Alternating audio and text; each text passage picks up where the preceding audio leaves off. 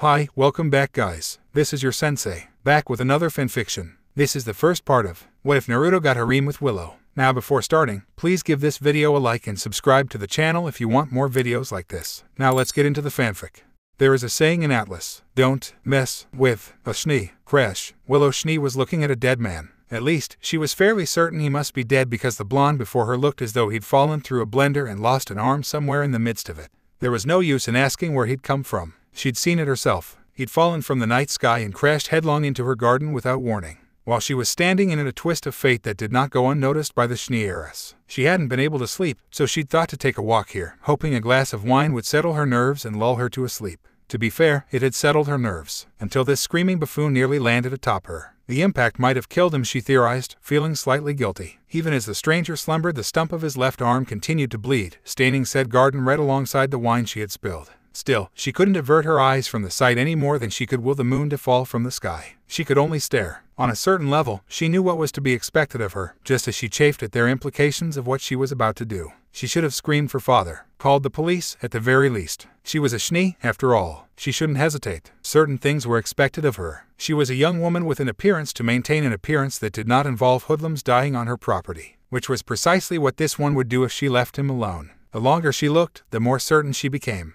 By the gods, he didn't even look to be breathing. That couldn't be good. She couldn't just gape at him like a gaudy socialite. Action was required. Didn't mean she had to like it, though. Oh, for the love of. With a put-upon sigh, Willow knelt and, gripping his uninjured shoulder, turned him over. There. And more than this and she'd get yet more blood on her nightgown. Now he wouldn't suffocate in the roses, at least. With his body sprawled out before her, Willow found she could get a better look at this sleeping stranger. Whiskered cheeks lay pinched in a slumbering scowl, framed by a matted mess of blonde hair. His body looked to be in a bad way, as well as battered orange jacket flung open over a mesh shirt to expose a tapestry of countless cuts interposed over faded scars that ran the length of his chest. Then there was the matter of his arm. That looked messy, as though it had been blown clean off just below the elbow. Still, he wasn't quite as young as she'd initially expected. They seemed nearly of an age with one another. That knowledge did nothing to ease her conscience. If you're sleeping, I'm going to be very cross with you. She scowled. The young man still didn't move. Willow gulped softly. This was pointless. A small voice hissed at her as she bent to expect him. Father expected her to meet and likely marry a man named Jack on the morrow. Whatever would he think if he saw her like this with some hooligan? More than anything, she wanted to run away and become a huntress. She had her weapon, she had her semblance, and she had her glyphs. She was certain she could make a good show of it, but it would never happen.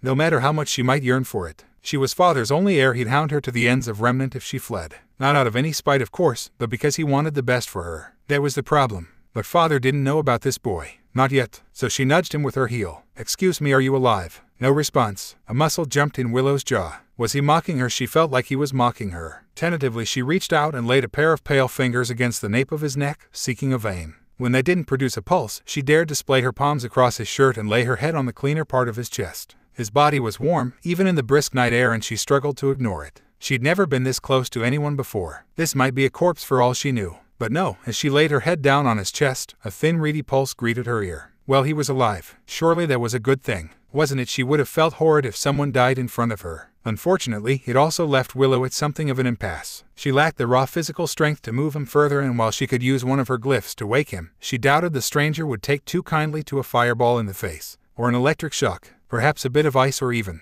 In the end, the choice was taken from her. Yerg. This time Willow did yelp, but only for a moment. Blue eyes burst open with a gasp and the stranger's chest lurched violently beneath her ear, causing the pale-haired lass to jump. Unfortunately, with her legs tucked beneath her, she only succeeded in tumbling backward instead. She didn't get very far before his remaining hand shot out like a snake and coiled around hers. His grip was terrifying. She felt her wrist fracture almost immediately under the pressure. Willow tensed, expecting an attack as he pulled her closer. Any moment now and she'd find a dagger in her ribs. Please. The word was a croak, little more than a groan. Help me. A beat of silence passed between man and women alike. Well, shit, Willow managed eloquently. It was such a heartfelt play on words, such an earnest plea, that she found herself unable to refuse it. Frightened azure orbs gleamed back at her in the moonlight, baffled by everything, and she could no sooner refuse his request than she could cease breathing. He looked so lost and afraid, alone in the world, that something in her heart lurched. Was she really going to refuse his request out of fear? She was a Schnee. They did not balk in the face of duty, even when held captive by someone going into shock. Willow made a snap decision. Rather than pull away, as any sane individual would, she reached out with her free hand and wrapped her fingers his. His grip on her wrist slackened, that bone-cracking force abating enough for her to pull her other hand free and place it over his own. For a moment, his body almost seemed to pulse gold, a gold that guttered out soon thereafter when she made no move of aggression towards him. "What is your name?" she asked of him. Hazy blue orbs fluttered rapidly. "I Naruto," he muttered.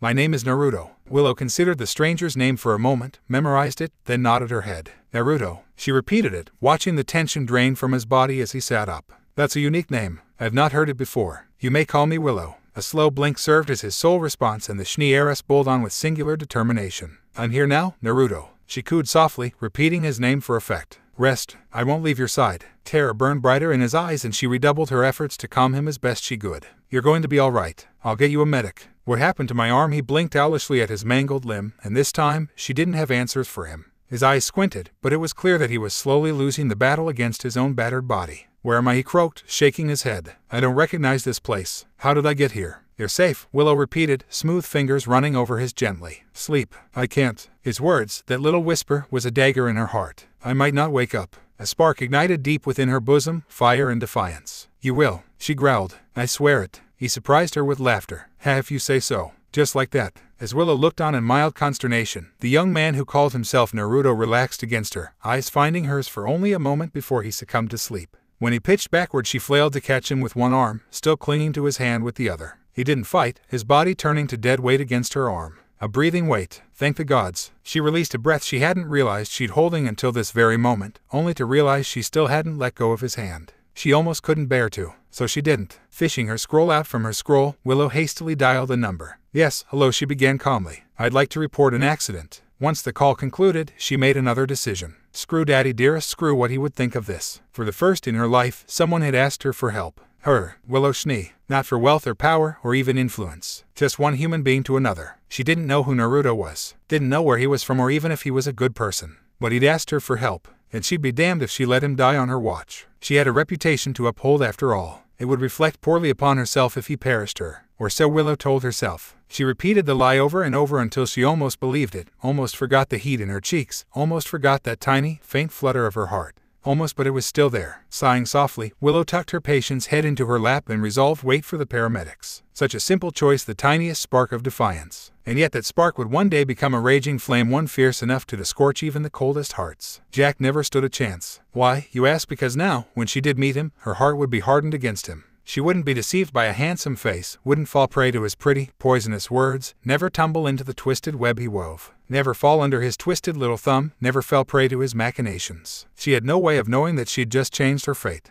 By this single act of kindness, not just change her world, but the whole of Remnant. Because from this single, seemingly harmless encounter, everything would begin to change. And yup, just did that. Willow is not weak in this story. Not at all. Think of her as the best of Weiss and Winter combined, and the result, she's quite stubborn. I feel I should also mention that we'll get to see Summer and Raven in this, given the timeline. And of course, Drunkle Kiro. You know, I take personal pleasure in screwing over Jack by denying him his chance with Willow and essentially the Schnee name. Nasty little weasel married into the Schnee family for nothing but power. He deserves all the misfortune he gets. Never mind Volume 4, Volume 7 made me see it after learning all of his nasty stunts. Naruto's fighting days aren't done either. He's got a few more fights left in him. Even with one arm, assuming he doesn't accept a replacement, he can still beat the tar out of his enemies. He's like to get a mechanical arm, though with a vicious little twist that I'm sure you'll like. We haven't seen the last of Jack yet either. He's a vicious little you-know. Before anyone asks, yes, Winter and Weiss will still be born. But not Whitley. Screw that little brat. He'll be replaced. So in the immortal words of Atlas, review, would you kindly, and enjoy the previews. You certainly recovered quickly. His smile was sunshine itself. Yeah, I always heal fast. Were you worried about me? Willow's pale face turned scarlet. And I know surely not, it would just reflect poorly upon me if you died. Is that a yes? Leave this to your betters, boy. Why, I have half a mind to. Naruto's open palm cracked across Jack's face, sending him stumbling away. Oh, I'm sorry. My hand slipped. Why, you impudent pup. Oops, slipped again. Willow didn't smile. No, surely not. She did. So you can fight, right? Willow's rapier came up under his chin. Would you care to repeat that question, good sir? Naruto laughed, and her frigid smile melted. No question answered. Oh, who's he? Is he the reason we're here? But he doesn't look all that special. Raven exhaled in a pewed-upon sigh. Summer, sit. She did. Your hair is going white. Willow hummed softly as she stroked his scalp. Naruto laughed as she continued to tend to him. I think it makes me look distinguished. The single quality that is common across every living creature on this planet, fear. It's funny then, that as common as fear is, we so easily underestimate its power. Fear of growing close to someone. The subsequent fear of loss. Fear of failure. And as more people depend on you, those fears can take on greater power. But the fear itself isn't worthy of concern. It is who we become while in its clutches. Will you be proud of that person? Will you forgive them? Will you understand why they felt the need to do the things they did? Will you recognize them, or will the person staring back at you be the very thing you should have feared from the start? You're just one person, that much is true, but you are also an army, a symbol, a beacon, if you will. Will you take a stand for what you believe in, for power or for those you love? Will you fight to the bitter end, or will you give in to your darkest fears? Will you simply forsake it all and run away? That lies with you. I suppose we will all find out sooner or later. Modified Osbin quote. So, missing an arm. This was his life now. Oddly enough, Naruto wasn't too terribly bothered by it. Instead, he stood strong in the sunlight, bleary blue eyes gazing at the bandaged stump of his left arm. He waved it to and fro, sighing when there wasn't any pain, only the faintest ache accompanied by a weightless sensation. Kurama had done his work well, maybe a little too well. He would have liked to reattach the limb if he could. It was a boy's wish, one he stubbornly quashed in the blink of an eye. He wouldn't get upset over this. He wouldn't let it break him. He refused to. Still, losing an arm had changed him, hardened something in his heart. Maybe that was a good thing. Maybe it wasn't. Who could say? For anyone else, the wound would have been crippling. Downright debilitating, really. For him it was a mild inconvenience at best. Annoying to be sure, but he was certain he could overcome this handicap. After all he'd said and done, he wasn't about to let something like a lost limb weigh him down. He couldn't afford to. Who knew? He might be able to grow it back given time. Yeah, that's not happening. Kurama creaked on open in the back of his mind. I'm good, but I'm not that good. You'll have to adjust, says the guy who grew back my right lung. The shinobi snarked, wearing the ghost of a smile. We'll deal with this somehow. I know it. Well, we can still use the cloak to compensate. His partner shot back. I dare say you'll be all right. Better than all right. His body felt overcharged, as though he were soaking in a warm bath. Not all ironic, given that he'd just taken one. His room, or was it a cell, was remarkably well furnished in that it had seen to all his needs thus far. A spacious cot and the remnants of a brisk breakfast of bacon and eggs with a glass of milk lay finished on a table beside his bed as fresh morning sunlight spilled through the window. Yup, bathing, breakfast, even a change of clothes. Not that he'd ever willingly forsake the colors of orange and black, but in this case, he hadn't much choice in the matter. Kurama actually snickered. I've never heard you scream that loudly. Naruto flailed an arm and attacked his breakfast again with renewed ferocity. Oh, shut up. What are you going to do? Then the fox surprised him with the abrupt question. This isn't our world. Not anymore. There was the proverbial elephant in the room. He hadn't wanted to believe it, but one look out the window had told him all he needed to know. His keen eyesight saw the rest of the city in the sky, the great flying machines looming out there in the clouds above, and the curious-looking folk in the streets below. He'd seen a perfectly ordinary woman with rabbit ears talking to a man with a tail. That wasn't normal.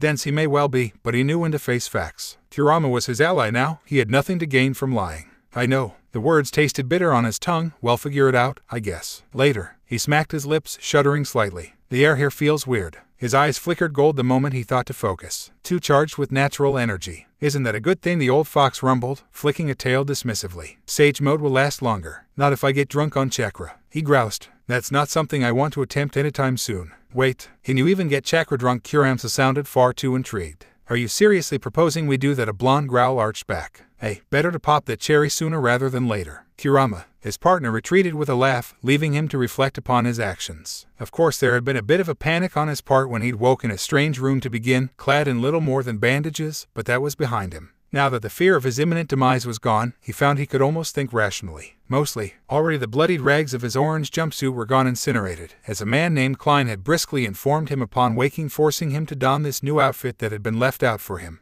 Now, clad in a faded navy blue button-down shirt and a pair of gray trousers, he stood ready to face the day with some semblance of his sanity relatively intact. Mostly, can't ignore it any longer, I suppose. Naruto blew out a breath, then pulled hard on his chakra. For a fleeting instant his body burned black and gold before he tamped it back down. He wasn't weakened in any way. All his powers remained intact. His reserves were even now brimming with life and vitality, his wounds all but healed by the time he had awoken. By rights, he had nothing to worry about. There was just one small concern. A tiny ripple in the still ocean that was his mind. It should have been nothing to worry about. Yet still, it lingered. In his hand. As ever, when he looked to his remaining arm and saw his palm, his stomach still roiled with confusion. A pale full moon gazed back at the last Jinchuriki, overshadowed by a dark crescent looming above like some half-lidded eye to protect it, safeguarding it from harm. These were the sage marks, the ones he'd given to him and Sasuke, now fused into some strange symbol. Naruto clenched his hand into a claw and pale blue sparks sprang into life around it, keening like 1,000 birds before he made a fist. Just like that, it vanished in an instant, leaving his arm tingling, never to return. What did it mean? Why did he have this new mark? A final gift of some sort? It didn't make any sense. Sasuke was gone. There could be no denying it anymore. He'd seen him die with his own eyes. They'd fought Kaguya viciously before sacrificing their arms to seal her away in a final desperate pact. They'd succeeded, too. It would have been all well and good, but the vengeful goddess had proven herself something of a sore loser. Even as her body disintegrated, she'd lashed out at him in a final, spiteful attack. He'd been too weakened to escape, certain he would die, until his old friend was suddenly there shoving him aside, denying the rabbit goddess her revenge. And so the attack found him instead. His last memory of Sasuke would forever be his crumbling corpse. And wasn't that just going to haunt his nightmares for a while, right up there with nearly falling to his death? But then, just when he'd thought he was going to die, Somion had held his hand. She'd said she would stay with him. He recalled pale eyes and hair the color driven snow, a soft smile. Someone has a crush. Kurama jabbed him in his moment of weakness. Asshole, he grumbled, staggering to a nearby mirror. I just want to thank her. Yeah, that's it. Still, that's not a bad look you've got there. Seems the stress took more of you than we thought, though. Naruto fought down a twitch thankfully. His reflection remained very much his own if one were to ignore the streaks of white in his hair. Those hadn't been there before. It was another galling reminder of the hell he'd been through. The battle against Kaguya had taken a toll on his mind, to be sure, but he'd bounced back from worse. It was his body that had taken a beating, a body that at one point held the chakra of nearly every tailed beast. Even now he could feel their remnants burning through his veins. Although to his relief, it seemed only Kurama's consciousness had made the trip through the rift with him. Shukaku and the others were great by all means, but he wasn't sure he could handle that many voices in his head right now. Or much of anything, really. Right, he breathed, pinching the brow of his noise. We've got this. Nothing's wrong. We're all right. You're not, are you? Of course I'm not all right. A small, hysteric laugh burst out of the blonde as he whipped back to the mirror, cracks etching in the facade he'd worked so hard to erect. How can you expect me to be fine? I'm terrified. This is our world. His reflection glared back at him with red eyes. My best friend died for me to send me here. I don't even know why. I have to live with that, live with the knowledge that our world might be on freaking fire. For all we know, did stopping Kaguya release her jutsu? Did we stop Black Zetsu? Did we achieve anything more than a stalemate? Did we win? Did we lose? I don't know the answers. I'm never going to know them. His reflection. Kurama tilted its head and considered him for a long moment before speaking. It's not your fault, you know. You did your best. It is my fault. Naruto swept an arm across the banister with explosive force, sending everything flying to the floor. Pain slashed across his palm. He didn't feel it, didn't care. His fist shot out again, only narrowly missing the mirror at the last moment to barrel through the wall instead. Something popped in his hand and healed a heartbeat later. So he punched again, and again, again, until he was staring at a hole in the wall. A maid gaped at him from within the nest room, her face ashen. Guilt twisted in his gut, but she skittered away before he could apologize. Naruto's rage guttered out a heartbeat later as his knees buckled, leaving him powerless. I should have been smarter, he sighed, taking his head in his hand, staining one side of his face red. I should have fought harder. None of that. Kurama's growl silenced him as he bodily took control before Naruto could find something else to punch. I won't have you wallowing in guilt after everything you sacrificed. You're alive. You get to fight another day. Yes, you lost someone. I've lost more friends in my lifetime than you can possibly imagine. Leave getting home to me. I'll figure something out. Despite himself, Naruto almost dared to perk up. You have an idea. Never you mind that. You have company. I'm sorry. A familiar voice chimed from the doorway, bringing him up viciously short. Am I interrupting anything? Naruto didn't jump. Jumping implied he hadn't heard the newcomer because he hadn't. He'd been so wound up in his emotions, his guilt, that he hadn't even sensed her approach. Stubbornly he tamped down on this fuel and choked it out until only a cold core of smoldering rage began. Then he took that and crushed it in his fist, willing himself to smile when all he wanted to do was scowl. Good luck, Loverboy. Kurama caught at him. I swear, I'll find a way to strangle you. Thus, he turned his head, gulping, and saw. Oh, did he see? Unlike last night, Willow now wore her pale hair in a low ponytail over her left shoulder. In place of the sheer nightgown he'd seen before, forget, her newfound attire consisted of a white cravat secured by a silver brooch set with a red stone, as well as a light purple jacket with light sleeves, and a wide belt around her waist complete with a pale skirt that creased an inch above her knees. There was even a slit in the side to better allow for free movement. He soon saw why. Was that a rapier at her hip? It was. Yikes. It was as if the vulnerable young woman he'd glimpsed last night had been swept aside, replaced by a queen of snow. No, an ice queen. And why the devil did she have a comb in her right hand? Oh, hey, I remember you, he said less than eloquently as his savior leaned against the doorframe. Her name came to him after a moment. Willow, right? That is my name, yes. She crossed both arms beneath her bosom and he tried to ignore the things it did to her breasts. Are you well? This time he didn't have to feign it. His smile was sunshine itself. Yeah, I always heal fast. Don't concern yourself. Her gaze strayed to his right hand, the hand that he even now realized was bleeding. You're hurt. I heal fast, he parroted, stubbornly tucking his arm behind his back. It's a deep wound, she challenged. I can see it from here. Before he could argue, she reached down and... What the hell? Naruto had expected many things when he met Willow again. What he did not expect was this. As he looked on gobsmacked, she tucked the comb into her belt and tore her skirt. Several inches of fabric just like that. His jaw threatened to come unhinged as she took the fresh fabric and marched over to him like a woman on the warpath. Naruto tried not to look at her skirt. Truly he did. He could have run, could have fought, could have done any number of things that didn't involve standing there like a lemming. Instead, he stood still and let Willow bandage his wound. Quickly, firmly, efficiently, almost as if she had experience in this sort of thing.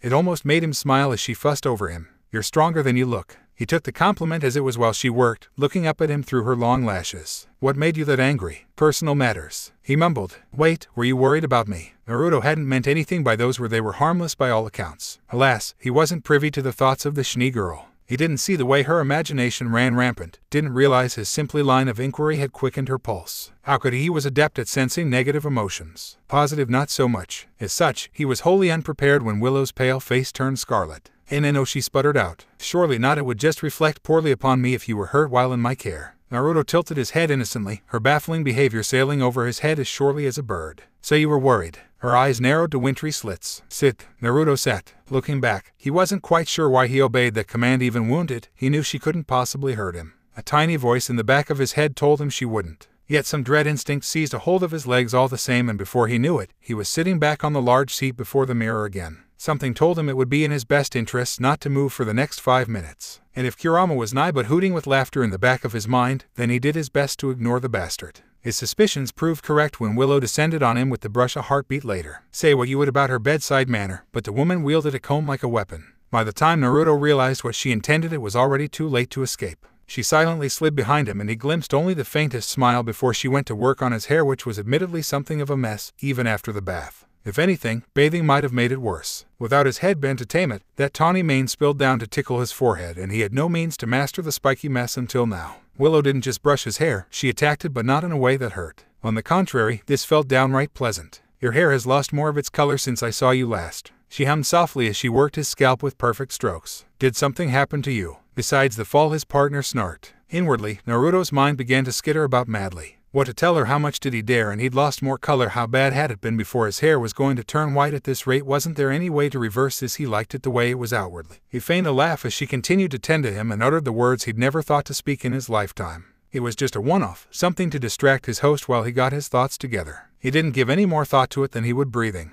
"Not in the least. I think it makes me look distinguished." It only further served to seal his fate in her eyes. Really, Willow favored him with a curious look. "So do I." Naruto blinked, somewhat taken aback. "Huh, neat. Point in his favor." They sat in companionable silence for a moment longer as she tended to his hair, neither willing to speak further. Neither knew what to say. What could they say? Despite the unique circumstances of their meeting, they were very much strangers from two very different worlds. They barely knew one another's names, much less likes or dislikes. Where could the conversation possibly go from here? Had things continued as they were, the conversation might have died then and there, dooming them to different paths. By chance, Naruto's gaze slipped to the weapon at Willow's hip. At a glance, it seemed like an impractical choice for a weapon. Who used a rapier these days, much less one with what was that? A cylinder of some sort built into the guard. Weird. It seemed a silly weapon to use in a fight. He much rather preferred his fists or the staff he'd learned to summon. Ordinarily, he wasn't the sort to disparage one in their choice of armament, but for some reason he couldn't help but stare at the damn thing. Naturally, Naruto being Naruto, he said the first thing that came to mind, which meant he shoved his foot right into his mouth. "You know how to use that." Mistakes were made. All at once the comb in his hair suddenly jerked him forward with violent intent, and said rapier promptly came up under his chin. That silvery tip could have killed him any number of ways. She could have slit his throat, or cut his windpipe, even punctured his mouth in any number of ways. Instead, the rapier simply hovered beneath his chin, raising his gaze to meet that of its mistress. All the while, Willow didn't emit so much as an iota of killer intent. It was only that in her smile that stopped him from slapping the weapon aside and escaping outright. "Would you care to rephrase that question, good sir?" she hummed. Her will, her posture, the arctic defiance roaring high in her eyes, all of it bespoke of training. She was a fighter, if not a warrior. A strange glyph of some sort shimmered at her back, and he wasn't at all eager to find out if it was lethal or not. Or what it did, for that matter. So rather than bolt and leap out the window like any sane person would, he chose to laugh. And when he did, her frigid look melted like so much thin ice. Maybe this girl wasn't so bad after all. Maybe she just needed someone to talk to. He could do that. He liked talking. Nope, this time when Naruto smiled, it truly felt genuine, almost like coming back to life. Question answered. Excellent. Quick as a flash, Willow returned it to her belt. "I didn't want to blacken Sable with your blood." Sable the Jinchuriki blinked, incredulous. "You named your weapon." Her cheeks took on a faint pink tinge. "Is it a problem?" "Yes," Kurama groaned into a paw. "So much yes." "No way." Naruto took her hand. "That's awesome." Her blush deepened. "Just a touch." "You think so? Does everyone do that here?" he asked. Willow tilted her head. "Here." Naruto hesitated. Well, Willow must have sensed his fear because she closed the gap between them. Naruto watched her like a hawk as she settled in beside him, all the while aware of her abilities. This was no delicate wallflower, no maiden to be poked and prodded. Here sat a warrior. Would it be so bad to tell her surely she wouldn't betray his trust? She had no reason to do so. Even if she did turn on him for reasons he'd yet to understand, he had the measure of her now. He wouldn't be caught off guard like that again. If it came to a fight, he'd win probably. So he said it. I'm not from around here. Her fingers squeezed his, gentle but firm. He wasn't prepared for her smile. I gathered that much when you fell out of the sky. Ah, despite his best efforts, an incredulous laugh burst out of him. Yeah, I did do that, didn't I? Are you from Vacuo? Then Willow asked politely, misunderstanding what he'd just said to her. Vale Mistral. Try farther. Naruto grimaced. Farther north. Farther as in another world. His head drooped. Pale eyes widened, her lips parting just so. Now came the moment of truth. You're not lying, are you? B-A-H-A-H-A-H-A. Naruto couldn't help himself. Raucous laughter burst out of him as he crashed backward in disbelief, toppling from their shared seat with a great and mighty guffaw. Willow lost her grip on his hand, but Naruto couldn't be bothered to care. Why had he been so concerned in the first place? He'd been so wound up, so afraid, and for what Willow hadn't rejected him. She hadn't even batted an eyelash or tried to move away, though she was frowning. It was enough. All the tension rushed out of him at once, dashed upon the stoic expression the young Schnee brought to bear. That settled things. He liked her. If you're not telling the truth, I'm going to be very cross with you, she warned. Look. He wheezed out a final laugh, unable to hold himself back any longer. I'm no good with words, but I'm kinda lost. I was hoping you'd help me out. Maybe. For the second time in as many days, Willow's heart beat traitorously and her chest pulse pounding with rising heat in her cheeks. Here he was, asking her for help again. He didn't care that she was a Schnee. Spirits, he didn't even seem to know what her name meant or what such a favor might entail. And he was holding her hand. Just how bold was he? Had he been living under a rock or something? Still, she couldn't bring herself to tug her hand from his. It felt warm, like she was holding living fire in her palm.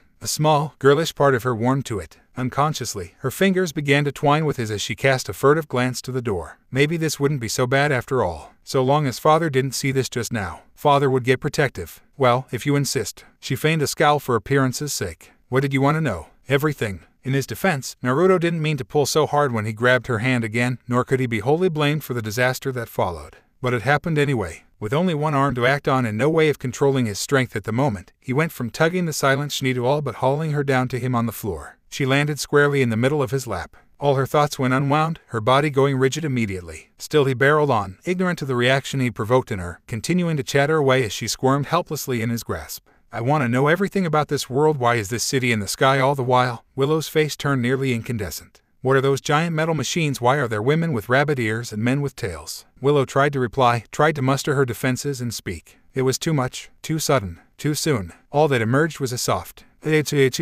my dear. And then things got worse, so much worse. All at once, the door to her quarters crashed open with a resounding bang. Naruto's first impression of Nicholas Schnee, otherwise known as Willow's father, would doubtlessly be a simple one, in that he was an absolute bear of a man, an absolute marvel of masculinity with long white hair alongside a bushy beard. Judging by the way he tilted his head, it didn't take long to put two and two together. He likely saw the relation to Willow in his face, if not his mannerisms. His attire, less so. He wore a heavy, ornate suit of armor reminiscent to that of a knight, with a black shirt and pants underneath, coupled by a red fur-trimmed cloak held by a gold cord. Even trapped as she was, she watched her patient stiffen slightly at the sight of him. Unfortunately, the man looked fit to murder him right now. Ah, so this must be Naruto. His smile had far too many teeth. My daughter's been taking care of you for quite some time. I can't but notice you've been doing the same. His gaze drifted lower, to their intertwined fingers, to Willow even now still sitting in Naruto's lap. Seeing her torn skirt, however, that sent father roaring right over the edge. How kind of you. The doorknob creaked ominously in his grasp. Daddy, wait, don't kill him, it's not what it looks like. Without thinking, Willow leaped out of Naruto's lap and threw herself before her father's mercy, accidentally defaulting to the phrase she'd used as a little girl. She hadn't called him that in ages now. He noticed too, damn him, judging by the gobsmacked expression he wore. It was swiftly followed by a dopey grin, one she remembered all too well from her childhood days. Too late, Willow realized her mistake. Too late, she recalled just how sentimental he could be. No, he wouldn't do that here. Not again. No, surely not. He wouldn't. He did. Oh, Willow, my dear, my daughter, my greatest joy in the world. Arms like bands of iron locked around her waist and hoisted her into the air with ease. I knew you cared. Willow refused to show the silent smile in her heart. For a moment she almost felt like a little girl again. It reminded her of simpler times. Happier times. Gods, this was embarrassing. Humiliating. Oddly comforting. Then she remembered just who was watching, and her comfort turned to sullen dismay. Frankly, she preferred her father's anger compared to this utter mortification. Even now she could feel the incredulous eyes of her guest upon her. Did he snicker just now? She was never going to live this down, was she? Hold on. Thankfully, Naruto chose that moment to climb to his feet and chime in. Just how long was I out for? That long. Willow glanced aside in a cold sweat, still wriggling in her father's grasp. Only a few days. A few. The young man twitched at her choice of words. Wait a minute, to how many is a few too? 5. Nicholas put in pleasantly, still squeezing her tightly. He gave her quite the scare. Willow whined. Daddy. Aha, Nicholas crowed, rubbing his scruffy face against hers. You said it again. Willow honestly considered stabbing him with sable. Thankfully, her father chose that moment to release her before she could contemplate patricide. Willow didn't even need her semblance to bolt to the other side of the room. Her legs did that for her. Unfortunately, Naruto was on the other side of the room, and her little escape attempt brought them full circle once more. Without a determined daughter to cuddle, Father Nicholas, she reminded herself, was free to focus his attention on the whiskered warrior once more. And oh, did he focus. His gray gaze flicked up and down the boy's body, as though he were actively inspecting him. For thought, a spark shot through his gaze just now. Surely that was her imagination. He considered Naruto for a long moment, then longer yet still, before he spoke. Very well then. I think I understand your intentions towards my daughter. Wait, what? Who? Naruto blinked owlishly. You do. Willow mirrored him with a gulp. No. This wasn't happening. Of course, my dear girl, it's impossible to miss the way you've been staring at one another. Father's laughter might have been pleasant, but for the edge in his gaze and the tiny sapphire glyph dancing in his palm. Then his gaze found Naruto. You should know that I value my daughter's happiness more than my own life, he continued, laying one hand to the hilt of the sword even now resting in his belt. Disproportionately so. Maybe if she threw herself at the wall she could knock herself out. It had to be better than this. Of course, the blonde chirruped, the meaning sailing clear over his head. It's not like I'm gonna stab her in the back or anything, if that's what you mean. I like her. Sadly, her aura held when she headbutted the wall. Would you die for her? Nicholas challenged with an arched eyebrow. Something in Naruto's gaze hardened and Willow flinched. What kind of question is that? Oh, thank goodness. Either he was horribly dense or was willfully ignoring the question. She wasn't sure she liked either. She saved my life. And then he made it worse. Blast him, so much worse. Dying wouldn't even begin to repay the debt I owe her. That's grand. The older man beamed. Have you picked out a ring for her yet? Willow keened quietly as she worried her lip between her teeth. Naruto frowned. Ring? Why would I need a ring? Aren't you a bold one? Father boomed. Well, that tore at the Schnee heiress took her head between both hands and tried to hide in her palms while they talked. This was happening. She'd lost control of this train and it was hurtling a fiery death at the end of the tracks. Maybe she should just jump through the window and fling herself to her demise. It sounded less painful than the sheer embarrassment she was experiencing right now. This couldn't be happening. This was a dream. A misunderstanding. A god-awful misunderstanding. Did he think they two of them, or that she and Hewards failed her? She'd fallen somehow and cracked her head. She'd wake any moment now. Excellent. Once again, Father's smile had entirely too many teeth for her liking. I'm so glad we came to an understanding. If you hurt her, well, I'll just have to kill you. Here, a spark of anger flashed in the blonde's eyes. Why would I hurt someone precious to me? Willow nearly passed out then and there. Wonderful as she looked on through half-lidded eyes and her own pounding pulse, Father stepped forward and clapped Naruto on the back with enough force to stagger a Beowulf. To the younger man's credit, he didn't budge an inch. Never you mind about that arm of yours, the jolly man prattled on. We'll have you fitted with a prosthetic in no time. I know a fine scientist who will get you up to speed. He's a bit erratic, but there's no greater mind here in Atlas. That's really not necessary. I insist, came the guffaw. Think of it as a gift for my son-in-law. Here at last, comprehension dawned in Naruto's eyes. Rather than protest, it seemed to strike him speechless. Willow took a certain vindictive pleasure when his gaze sought her out. Had she been in her right mind, she would have deliberately looked away and left him to dangle before Father like a choice cut. Whatever fleeting feelings Naruto might have stirred in her, he'd made her very cross just now. Was it so wrong that a tiny part of her soul wanted him to suffer as she had? A wiser woman would have done just that, stepped back, and let nature take its course. Alas, she was far too flustered to think coherently. Daddy, no, she wailed, trying one last time to make her father see sense. This is a misunderstanding. Daddy, yes, Nicholas, Schnee cackled. Welcome to the family, my boy. I'm honored, Naruto croaked out. She wanted to throttle him. Remarkably, Father came to his rescue. Speaking of family, young Jack has been waiting in the foyer for the better part of a day now. Nicholas's expression turned contemplative as his daughter wrinkled her nose at the mere mention of entertaining another man, as though she just smelled something incredibly foul. But I suppose there's not much point in entertaining him now, is there, dear daughter? Willow's head slammed into a wall. Absolutely not. I understand, my dear. I'll send him away. She blinked. Just like that. No, she said. No, I'll do it myself. Perhaps this was for the best. She was a Schnee. The SDC would fall to her someday. She could not simply let Father handle every task for her. She would simply tell Jack she had no interest in a relationship. Liar, liar, an insidious voice crooned in the back of her head at this moment in time.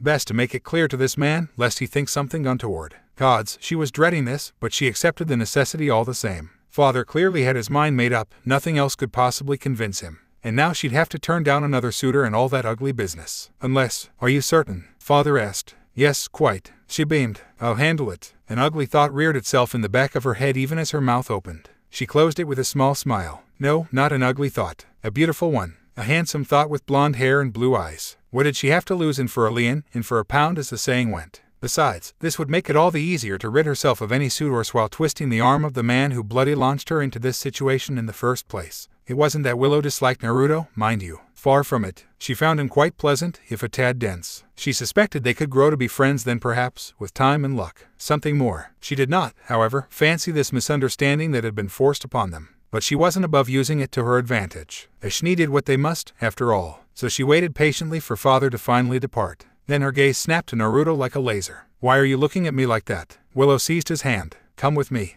Priceless. If there were a better word to describe Jack Gill and his mortified expression when he saw them, Willow couldn't find it. She'd seek satisfaction where she could today. If that meant taking the piss out some poor fool who sought to win her hand, well, she'd take what she could get. True enough, the young man was pleasant enough to look at in a gaunt sort of way, pale features and dark hair with keen eyes and a thin mustache, all wrapped in a gunmetal gray suit. Thankfully he wasn't wearing white. That would have been presumptuous of him at best, outright arrogant at best. Naruto cleaned up better. He ought to, considering Willow had all but stuffed the sullen shinobi into one of her father's better suits. A white, double-breasted blazer with a navy handkerchief in the breast pocket. Underneath, he wore a blood-red dress shirt, vest and a black tione she'd tied herself after fixing one of his sleeves, to accommodate his missing limb. He carried himself well enough. He certainly had the looks and acumen for it, coupled with his fading blonde hair which would likely be pure white someday to cut an intimidating figure. Now if only he'd stop squirming and stand up straight. I don't like this, he grumbled in her ear. Neither do I, she groused back. Just bear with it for a bit. He muttered something that sounded like a curse. Me and my big mouth. It's your mouth I'm counting on. Her lips brushed his ear. Remember, exactly as we agreed. So I just have to be an asshole for the next 5 minutes. He murmured. Fine, I'll just act like Madara.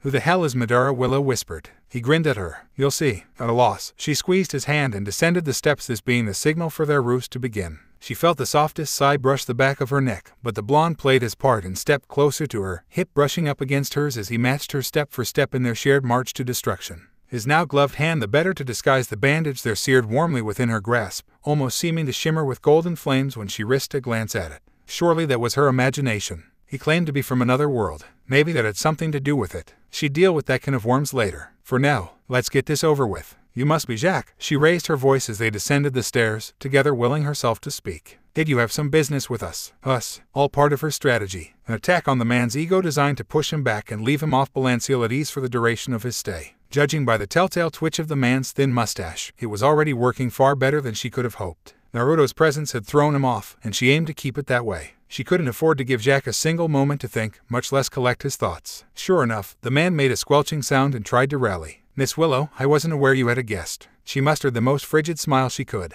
That's Miss Schnee to you. You will address me as such. His eyes raked over her for a moment, and a cold pit of distaste opened in her stomach. Just as Naruto had been gang-pressed into a suit, so too was Willow forced to wear a dress, and didn't that just burn to complete the ruse? She couldn't well wear her old outfit now. Not after she'd torn strips out of it to bandage the blonde's hand. Some might call it tasteful, but she felt naked in it. No, she loathed every bit of it, hated the way it clung to her hips and bosom, despised that it left her shoulders bare and her hair down, abhorred the thigh-high slit that gave anyone who looked a glimpse at her long legs. Honestly, if it weren't for the faint blue shawl in Naruto's hand in hers, she would have gone into a stabbing frenzy by now. She felt almost exposed without Sable at her side, trapped in this little blue number that had once belonged to her mother. Gods, mother, what would she think of her now? No. Don't think about that. Mother would love this. Oh goody, Jack was winding up to speak again. And who is this man? Naruto clicked his tongue. You're better, for one. Jack jerked in place, while Willow beamed with silent pride. Perfect. He was performing just as she'd begged him to do. For the purpose of this brief exchange, Naruto was to be arrogant, overbearing, and so annoying.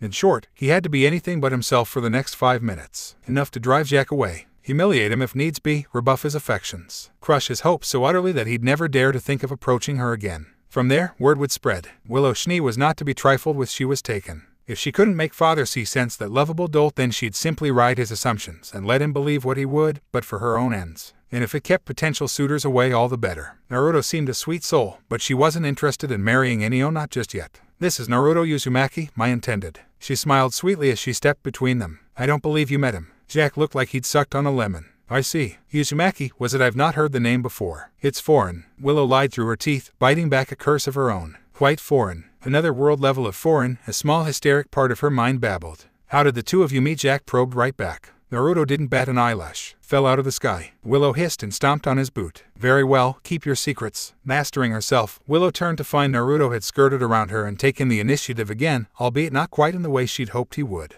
Though his hand was still locked firmly in hers, his blue eyes had an edge to them, one that hadn't been there before. His eyes seemed to pulse red for a moment. Jack caught it too and shrank back half a step, fear in his gait. Is there a problem, he asked, adjusting his tie. Yeah, it's you, the blonde muttered. You reek of negativity. Badly, can't you smell it? Before their eyes, Jack's face turned an alarming shade of puce. Why you insolent shit. I don't even know what that means. Naruto yawned. And more insults out with it already, man. We don't have all day. Jack puffed himself up, rather difficult considering he had almost no muscle mass whatsoever. Willow, Miss Schnee, you can't possibly countenance this. For a moment, just a moment, she almost considered helping Jack. True, the decent thing would be to calm Naruto down right now. A thorn of doubt pricked her heart and held her back at the last second. She had an ill feeling about this man. She couldn't put her finger on it, couldn't quantify the silent shiver of dread she experienced just now. Regardless, she made up her mind. No, I can and I do. She feigned a shrug. I apologize, my fiancé is rather protective. Naruto actually paused to wrap his arm around her waist. What can I say, she's a keeper, this one. Okay, now he was laying it on thick. Jack looked between the two of them, his pride and ego bruised, and made a foolish decision. A most foolish decision indeed. Willow watched him plant his feet and wondered if he was actually going to be so foolish as to swing at Naruto.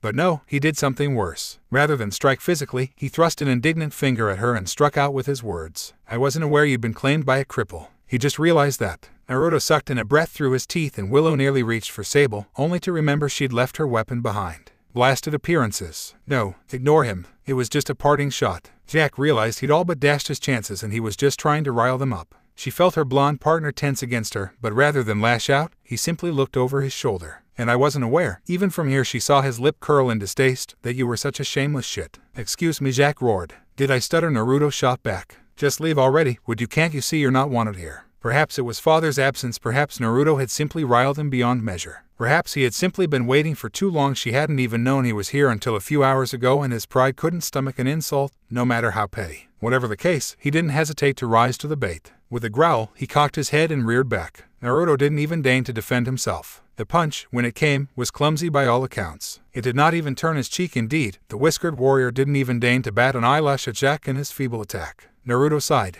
Are you done? Look, just go. Jack spat right in face. To the untrained eye, it appeared the blonde would ignore this insult just as he'd ignored everything else. Willow knew better. She felt Naruto's fingers twitch when they retracted from her waist, beheld the curious gleam in those blue eyes and the faintest downturning of his lips. His lone hand rose and plucked the handkerchief from his suit, dabbing the saliva away from his face. Then he went terribly still, almost as if he'd ceased to breathe for a moment. You're the one who isn't wanted, boy. Jack sneered, unwittingly twisting the knife. Why, I have half a mind to sue you for such baseless slander. Naruto's open palm cracked across the man's face like a storm, sending Jack stumbling away like a drunkard at last call. Hot damn, a tiny voice whispered in the back of Willow's head at the sight. Again, quick, do it again. Oh, I'm sorry, Naruto hummed, storming after him. My hand slipped just now. Jack rounded on him, livid. Why, you impudent pup. Oops, slipped again. Thus did the harsh crack of an open palm echo anew, punctuated by another shriek from Jack. He was still stumbling when Naruto seized him by his jacket and struck again. A lone palm slammed down on the right side of the man's head, deafening him to the world.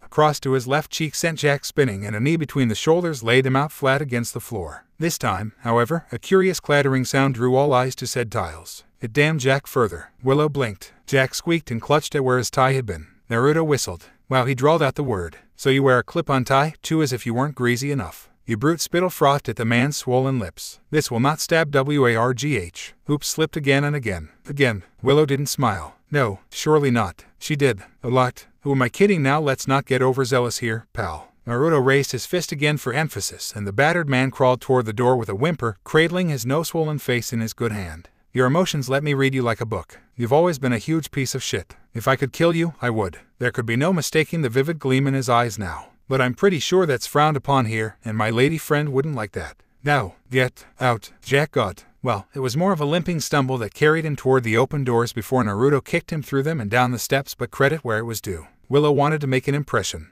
Now her wish was granted. If anyone were foolish enough to court her now, within days they'd gladly think otherwise. Granted, she hadn't intended to make such a forceful impression on her potential suitors, but she couldn't bring her heart to be dissatisfied with this result either. Jack had chosen to escalate things, and received his comeuppance in turn. She felt free, freer than she'd felt in an age. Her release might not be immediate, it would yet take time for word to spread through Atlas and the other kingdoms, but the deed was done. She'd likely never have to deal with men or women seeking her hand ever again. And if any tried, they could easily be deterred by her so-called fiancé, whom she may or may not be falling for. It wasn't a brilliant plan. It wasn't even a very good one. But it was her plan, one of the first things Willow had decided for herself in an age, and that made her happy. That just left him. She'd tackle that obstacle eventually. Later. Much later. But for now, celebration. Reluctantly, she turned. Naruto grinned at her. Nailed it. Willow stifled a laugh. Close enough. Smiling, she stepped up to link an arm in his. He didn't make any attempt to shake himself loose. Yes, this size was going to be a beautiful partnership. And if her selfish little plan changed Remnant, how was she to know? Hey, and hope you enjoyed that. We'll see Summer and Co. sooner than you think. Including it here would have felt rushed. Really, you aren't. This is going to be one of my larger character-driven stories, right up there with Remnant of a Shinobi and a bit of bread. But unlike those two, the changes start early here, so much so that the everything's going to be affected, for good or ill. Oh, trust me, we're going to see everyone in this tale. Summer, Raven, Tai, Kuro, Kali, even Salem at one point. Not to mention all the others as we move into the actual events of RWBY itself. Speaking of which, better watch out, Salem. EX rank charisma might steal some of your allies before you even meet them. Tyrian's a lost cause, but recall that we're in Atlas. Watts is still in Atlas at this time. Who knows, Naruto won't be stuck in Atlas forever, either. This story's going to span all the kingdoms and then some. Of course, once many realize what he can do, they'll be rather keen to keep him. Without Jack at the helm, the SDC might not have gone the way it did. Willow and Naruto certainly won't stand for it. Which means the White Fang won't turn out quite somnolent. Naturally, this won't be an Instafix because the Schnee Dust Company wasn't the only problem.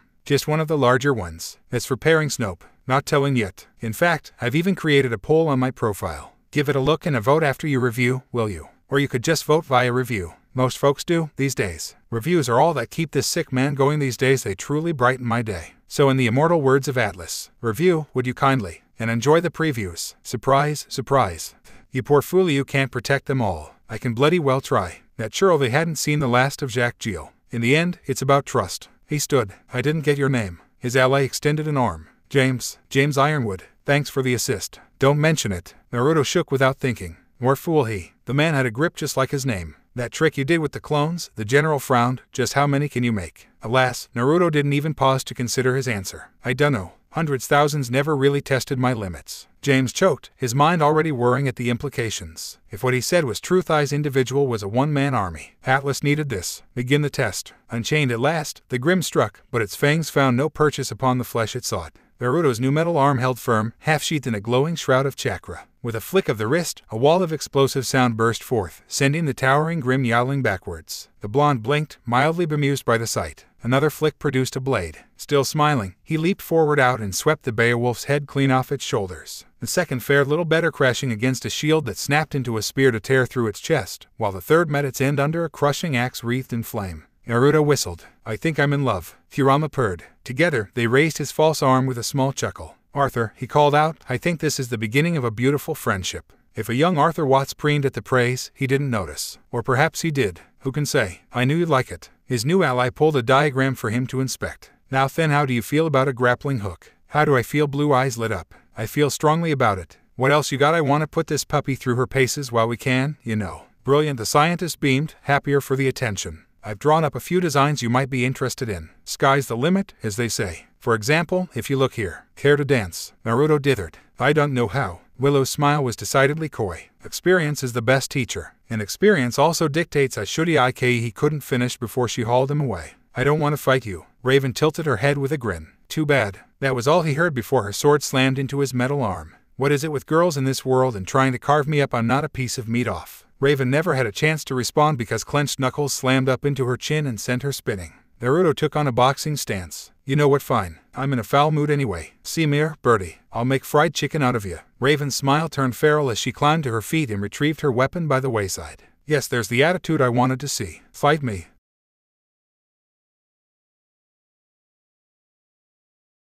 Let me tell you something you already know. The world ain't all sunshine and rainbows. It's a very mean and nasty place, and I don't care how tough you are, it will beat you to your knees and keep you there permanently if you let it. You, me, or nobody is gonna hit as hard as life. But it ain't about how hard you hit. It's about how hard you can get hit and keep moving forward. How much you can take and keep moving forward. That's how winning is done. What you've got to take the hits. When the world hits, you hit back. If it tries to beat you down, knock it right on its smug ass. Take everything it has and laugh. That's what it means to live. Modified Rocky quote. Here there be monsters. Willow, Summer, Willoow. Silver eyes lit up like sparks. A small body all but launched itself forward. Summer Rose was a white-cloaked, ballistic heat-seeking missile in human form. There could be no escape. Once she locked onto you, that was it. You were screwed. Willow couldn't think of any other explanation for her old friend when she cannoned into her and latched onto her chest like a limpet. To this day, she still wasn't sure what her friend's semblance was. It could be speed-based, but it may bloody well be super strength. Both even. Gods, the girl hugged hard. How could someone so small be so strong?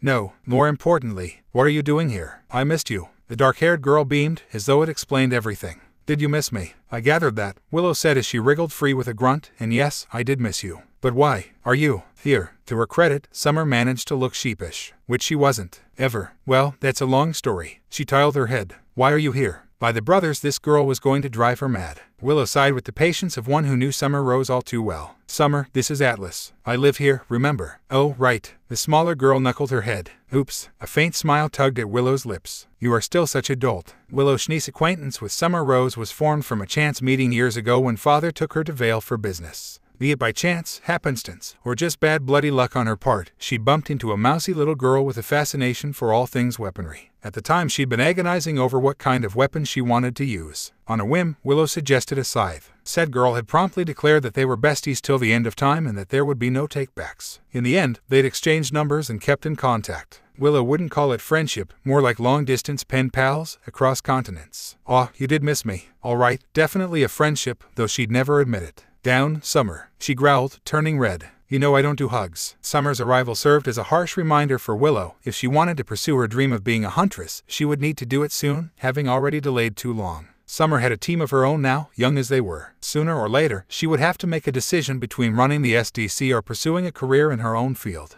But now was not the time for such thoughts. No, the dark-haired huntress wilted her head as Willow poked her nose. Stop distracting me. I'm asking, why are you here? In the lab. She gestured grandly to the enclosed space around them. Answers, please. Oh, that's simple. Ospen brought me and my team with him. Summer chirruped. Say, where's the guy who fell out of the sky? She peeked past her. No avail. Is he here? Ospen said he would be here. Maybe on one of the lower floors. Ospen. Something clicked in the back of Willow's head.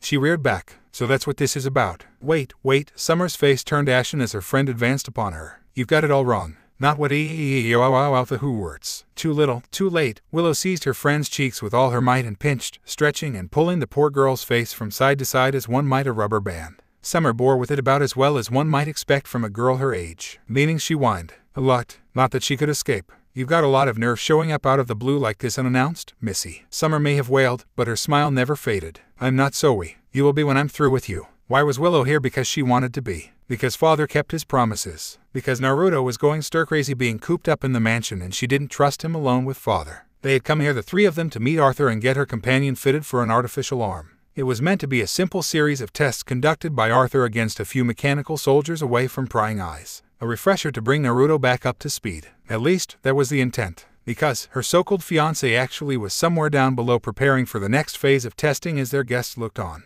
Which meant he got to escape this awkwardness while she was left to suffer and field questions in his place. She'd get him back for that. See how he liked a Summer tackle to the chest. No, wait, that wasn't a good idea. Summer seemed entirely too eager to meet him. As for the rest of her team, a harsh crunch below them heralded the arrival of the man in question. All right, her false fiancé shouted from somewhere below them. Let's get this show on the road. Willow sighed. Nothing was ever simple where Naruto Uzumaki was involved. She should have accepted that truth long ago. No, perhaps the fault lay with her this time. She had failed to anticipate several things today. The first was Arthur's enthusiasm. Who would have thought the man would go so far as to procure live Grim for this test? The second was father's connections and the fact that he might have talked about the boy who fell from the sky. The third proved to be the lab itself. She thought it would be little more than a small enclosure in a room somewhere. One entrance, one exit, no surprises. No one to sneak up on them, no unannounced arrivals, nothing. Don't tell me, she groaned. You came to poach Naruto, didn't you? Summer perked up like an eager puppy. Who? Is that his name? Willow flicked her forehead. No, bad Summer. She'd misjudged them. This building consisted of 3 large floors with separate entrances for each. One for the entrance and labs, another for testing where scientists could observe, and a third leading to the roof. Summer and her team had come traipsing through the ladder without warning.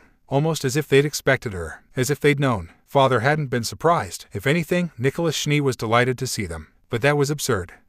No, that was absurd. Father would never go behind her back like that. Surely not. A rough voice drawled to her right as she leaned against the rail. Is that the bastard down there? He doesn't look like much. Bet I could take him. Hero. Summer's elbow silenced it with a squawk. Be nice. You haven't even met him yet. All right, short stack. Don't hit so hard. Willow flicked a wary glance at Kuro Branwen and felt her lip curl. Rude brute. She disliked him from the first. She supposed the same could be said of his sister. Raven hadn't spoken so much as a word since she'd met her. Summer had hinted that the Branwen twins were from a remote village or some such. They acted like former bandits. So uncivilized. At least to young Xiaolong was polite enough to nod when she glanced at him. Handsome fellow, that one. She liked Naruto better. And there was the Goliath in the room. Osbin, headmaster of Beacon Academy, currently chatting up father and laughing with him as if he were an old friend. Which he was. She didn't miss the way he kept glancing down at Naruto and Arthur in the test zone below. Something told her it wasn't Watts he was interested in. He might be one of the greatest minds in Atlas, but he was also something of a known quantity. Naruto was not. The boy who fell from the sky. Willow palmed her face. Of course that would catch Osbin's attention, his curiosity more so. Father had likely mentioned it in passing, and said curiosity had drawn him here. But why bring Summer and her team? It didn't make any sense. She'd only met the headmaster a handful of times, enough to be wary of him. Still, she knew Father's friendship with him was a tight one and couldn't bring herself to interfere. She didn't know what the two of them got up to behind closed doors with their meetings, and frankly she didn't want to. It was only natural that he would have passed the news along. That shouldn't have bothered her, yet it did. The realization that followed, more so. Don't tell me, she groaned at Summer. He came to poach Naruto for Beacon, didn't he? Her friend perked up like an eager puppy. Wee-yo. Tai swooped in to swat her arm. No, bad Summer. Oh, spoil sport. Not that bad. You are. Answer the question. Willow smiled at the byplay, but there was a hint of ice in her eyes. Is Osbin here for him or not? And to think, she hadn't anticipated an ambush at all, least of all one by an old friend, much less for said friend to drag her entire team and the headmaster of Beacon with her. Or perhaps it was the other way around this time. This was not how Willow had thought to meet Osbin again, or the rest of Team STRQ. None of them. Any of them. But seeing an old friend again, she wouldn't trade this for the world. Yo-up. Summer cheerooped, popping the pea with a loud smack. I mean, it's not every day someone falls out of the sky. Do you think he can fly? And there went her good mood again. She twitched. No, I'm fairly certain he can't. Summer wrinkled her nose. Then did he fall out of the sky or not? Again with that question. What do you think, Ray? If he's strong, then he's strong. Raven shrugged, finally speaking for the first time as she responded to Summer. If he's weak, then he's weak. We'll find out soon enough. Summer gulped. And if he's strong, then I will attempt to kill him. The faintest hint of a smile crossed Raven's face. We shall see. Well, that solidified Willow's opinion of Raven Branwen. Jury was still out on the boys, but she knew precisely what to think of this girl. Bitch. She absolutely didn't let her disdain show. Schnee were above such petty displays. Summer was someone whose opinion, if not general disposition, she would gladly entertain. Raven was certainly no friend of hers. Tai seemed tolerable, if she was honest with herself. Hero would Summer be made if she stabbed him just a little? Probably. She was still considering her approach when Arthur Watts finally deigned to climb the steps and join them. My apologies for the delay. Time waits for no man, it seems. As ever, he was the picture of decorum, dressed in a simple tan suit, pausing only once to note Osbin's presence. His eyes widened briefly before he managed to mask his surprise. Indeed, he did a far better job of it than Willow had. His mustache only twitched once as he took in the whole of Team STRQ.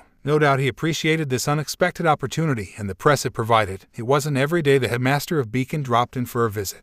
If he thought anything of Summer and her team, he did little to show it. Summer stuck her tongue out at his retreating back. After a pointed moment of consideration, he moved to stand beside her and father. He showed solidarity in that, if nothing else. Watts was an eccentric sort, but he was loyal to those who appreciated his work. Judging by his pleased expression, Naruto had just joined that short list. Good. He'd need all the allies he could get. How is he? Nicholas inquired. He's quite ready. The prodigy beamed. A hollow clang echoed below, punctuated by a roar. Nicholas couldn't help but preen at their expectant faces. Just a little. Shall we begin, then? Willow offered a silent prayer to the gods that this spectacle wouldn't end in disaster. Oh, who was she kidding? Of course it would. So that's a grim, huh? All told, Naruto had expected it to be bigger. PSSH. Hirama agreed with a snort. People fear these things. I could eat that wolf in a single bite. Naruto was half tempted to agree. Oh, the creature before them was large enough to be sure, an impressive 7-foot-tall specimen of black fur and white bone hammering against the barrier between them. Even from this distance he saw it, and it saw him. Those beady red eyes followed his every movement, its slavering jaw cracked wide as it stood tall on its hind legs. It knew he was there and it wanted out. He could feel the rage radiating from it in palpable waves. Violence and the hate stemming from the beast like a dark tide, and the intensity of it threatened to choke him. Who would have thought negative emotion sensing could be a bad thing? Clad in a pair of simple gray trousers and a navy blue sleeveless vest, the blonde began to bound on the balls of his bare feet as he awaited the go-ahead to begin. To think they'd asked him to wear boots in here. Boots? Perhaps in another life, the sight of slavering monsters might have terrified the whiskered warrior. Now in the last week he'd stared down chakra monsters and the goddess. He'd fallen out of the sky and nearly died. He'd endured the horror of wearing clothes that weren't orange and black. Monsters, his outfit was monstrous to look at. Too dull, too drab. He'd gladly face monsters rather than wear this getup. But he still didn't like looking at the Grim, because it wasn't alone. Two of its kin kept lurked near the reinforced glass alongside their brother, each eyeing the juicy morsel lurking only yards away. They'd given up trying to break through the reinforced glass 5 minutes ago, but he could still see the cracks where they'd made the attempt. They knew they were going to get out, and so they had chosen to save their strength. Clever. According to his host, these specimens had proven quite difficult to capture for him. They wouldn't last very long in captivity. They were here for the express purpose of a test, nothing more. He could respect that, even if he didn't much like the reason behind it. "Are you ready, my boy?" a voice echoed overhead. Naruto pumped an arm toward the ceiling in agreement. Both his arms. "Let's do this." Nicholas Schnee was a man of his word. Only a few days after humiliating Jack Jill, Naruto had found himself whisked away to a laboratory in the upper echelons of Atlas to be fitted for a prosthetic arm. Now he would be testing said arm. A shame, really. He would have liked to see more of this city beforehand rather than be cooped up in that mansion, but he understood the necessity of getting himself back into fighting shape before he took the world by storm. Willow had promised him a tour after this anyway, so there was that to look forward to. He hadn't expected to have an audience for said test, however. He'd seen them coming while he prepared. Naruto knew none of their faces, though he could see them from the second floor. They'd come in through one of the upper entrances while he was down here, preparing for the test. 2 girls, 2 boys, each nearly of an age with him, alongside a man with silver hair bearing a cane. Friends of Willow and Nicholas, he supposed. Not his concern. If they wanted to talk afterward, that was more than fine with him. For now he just wanted to get started already. Willow caught him staring and raised a hand. Naruto returned the gesture with his new addition. Luck, he didn't need luck. He was ready to put this arm through its paces. Cobalt blue metal embossed with streaks of scarlet and black rose to wave at her, fingers idly flexing. Supposedly it was a marvel of Adultian technology, or so he'd been told. Certainly felt like it. Arthur Watts was an eccentric young man to be sure, but he knew his stuff. His new limb fit like a glove. A glove he couldn't feel, but still. It responded to his thoughts flawlessly, fingers flexing in time with his motion and his muscles even now as he made a fist. Half of the man's words had flown straight over his head when he'd explained how it worked, but Naruto found himself pleased with it nonetheless. A metal arm was better than no arm at all. Kurama had proven more attentive and memorized the gibberish that followed, functions and all. Speaking of which, he spared a glance for the room. It was something of a large square space, all reinforced glass and steel with a second floor by which others could look down from within a protective barrier and observe. Which made sense, considering they were about to throw a pack of live Grim at him. Watts had been the one to gather them in the first place, but he'd asked to face the beast despite everyone's concern. He wanted to know everything about this world, its people, those who stalked said people, everything. Robots wouldn't be a challenge. Grim would regardless of the risk. "Are you sure about this?" Willow called down to him. "It's not too late to back out."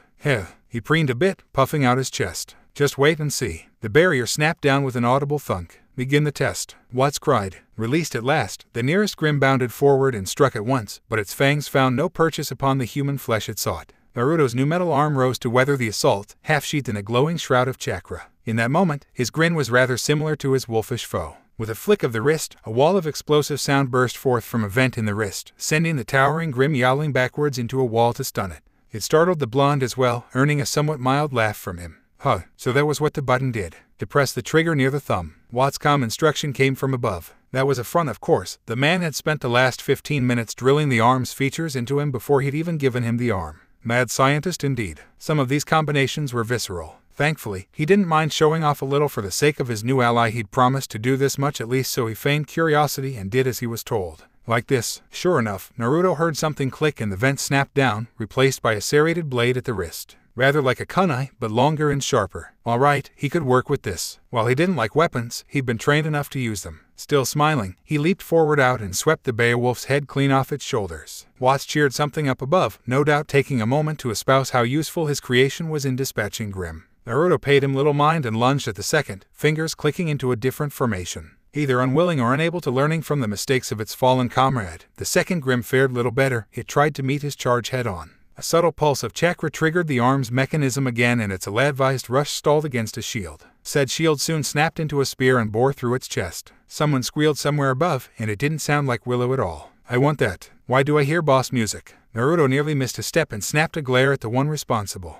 Sure enough, a girl in a white cloak leaned over the railing above, silver eyes wide. There were others up there with her, but they weren't all but throwing themselves over the railing to stare at him. She caught him gaping and waved. Hi. Awkwardly, he raised his arm to wave back. Hello, Summer. Willow snatched her back with a hiss. Stop that. The remaining Grimm looked about as baffled as Naruto felt, so much so that it hadn't attacked. Naruto shrugged helplessly and took on a ready stance. It perked up noticeably when he beckoned at it with a low whistle. Here, boy. With a loping roar, the beast bounded at him. Rather than take its assault head-on, the blonde turned ran up the nearest wall he could find. Sure enough, his legs and chakra sustained him. Someone gasped behind him and the sound stretched his grin to sharkish proportions. Was he showing up perhaps? Just a little. He couldn't help himself at the moment. He was just too damn giddy to care for the repercussions of his actions. How long had it been since he'd had a chance to stretch his legs too long? So he kept running until he hit the ceiling. Then he ran some more. Finally, he came to a halt well above his prey. Hanging upside down, he tensed his body into a crouch and coiled himself like a spring. Finish it, or show off. Kurama grinned.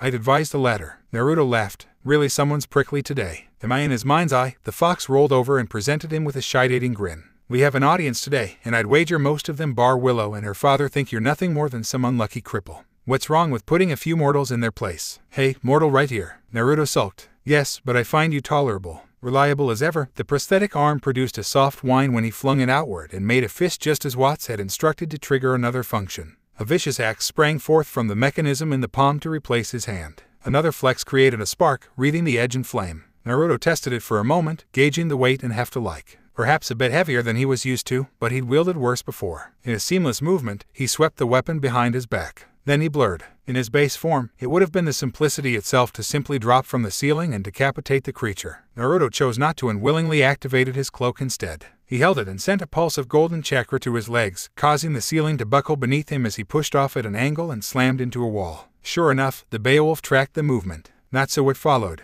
Kurama must have realized what he was up to, because he absolutely cackled in the back of his head. Naruto mirrored his words thought for thought. Together, they shot forward like a meteor. Let the games begin. Divided by let the games begin. To its credit, the Beowulf tried to dodge. It really, truly did. It did not succeed at all, and yipped in surprise as the Jinchuriki shot past to rake across its flank with the axe. Home claws tore through empty air as a second streak of gold slashed across its chest. Then another, a third, fourth, fifth. Each pass sent Naruto searing through the grim to alight against another solid surface, only to tense and bolt back again the moment he made contact. Each swipe tore another hole in the Grimm's hide. Each tear left the poor creature reeling like a body drunkard at last call. Left, right, center. Naruto didn't much care which way he went. Each leap inevitably brought him back to his prey. His body caromed wildly off the ceiling and floors and walls alike, ever striking, constantly moving, little more than a golden flash to those present. In such a confined space, his speed made him king. And the king showed no mercy. In the end, the Grimm never stood a chance. It was only just beginning to look up again when the axe finally came howling down on its head. Naruto landed atop its decaying corpse and rode it to its head to the floor with a delighted whoop. He was smiling, he realized. Laughing. It felt good to cut loose again after being cooped up for a week. Humming in soft satisfaction, he raised his false arm with a small chuckle. And that's how it's done. The shinobi boomed a laugh. I think I'm in love. Kurama purred. We're keeping this thing. On that much they agreed. Arthur, he called up, I think this is the beginning of a beautiful friendship. Brilliant. Bloody good show. If a young Arthur Watts preened at the praise they'd given him, Naruto didn't notice. Or perhaps he did. Who can say he was far too busy shouting and singing their praises for the world hopper to get a good read on him anyway. Instead, both tailed beast and human-alike settled in to watch the young genius descended the steps with vicious haste, eyes agleam. There, he could get a better fix on him now, and that was most certainly a glimmer of pride and self-satisfaction burning his gaze now. Nothing wrong with that. He saw no harm in offering him his artificial arm. Awa, you made a friend. Shut up, Whiskers. Naruto sighed. Watts latched onto his arm really needed a name for this thing like a proud uncle. Then came the questions, as he'd expected. That was incredible. That speed. Those rapid shifts. Did you plan that? No, wait, don't answer. I don't want to know. A hand snapped up before Naruto could answer and the blonde allowed the scientist to prattle on with a bemused smile. That was perfect. You made quite a showing there. In front of the Schnee family and Ozpin himself. I'd like to see Ironwood ignore my project now once he hears of this. Naruto tiled his head. Ironwood never heard of him. Watts cackled. And that, my friend, makes this victory all the sweeter. He'll take notice of us after this, mark my words. Thus Watts thought of him as a friend then, if not an ally. Was that a good thing? Naruto couldn't be sure. He would have sensed any ill intent on the man's part. No, it merely felt like he had something to prove. Fine by him. He was used to being the underdog these days. Why, who the devil was Ironwood and why did he have the terrible feeling he'd just trod on his toes? Shrugging it off, he beamed without a hint of guile. The arm works just fine. You did good work. I knew you'd like it. His new ally pulled a holographic diagram for him to inspect. Now then, how do you feel about a grappling hook? How do I feel? Blue eyes lit up like a blaze. I feel strongly about it. What else you got? I want to put this puppy through her paces while we can, you know. Shall I forward the details to your scroll, then? Naruto dug the device out of his trouser pocket and grimaced at the silver blue casing. He barely knew how to use it at all, and at first tried to refuse, only to have the scroll forced on him all the same. According to Nicholas, who insisted that he call him Dad, it was the latest model or some such. Willow had programmed it with her number alongside several others. She'd even taught him to use the blasted thing to a varying degree, but he loathed it all the same. Why use something like when you could just talk to someone face to face? This world was weird. Can't we just talk about it now? He begged hopefully as he buried the device once more. Don't make me use the scroll, Watts. It's evil, and yet you accepted that arm. The scientist arched an eyebrow. Well, yeah, the arm's a weapon. I can use an arm. I can't use a bloody phone. Capital. The scientist beamed, happier for the praise as he pulled up another screen with a flick of his fingers. I've already drawn up a few designs you might be interested in. Sky's the limit, as they say. For example, if you look here, there's more than enough possibilities for another mecha shift or even. Excuse me. Whatever Watts might have said died a sputtering death as a whirling dervish of white and silver thrust itself between them with a determined shout. Naruto jerked backwards. Watts wasn't quite quick enough and found himself caught by the collar of his jacket.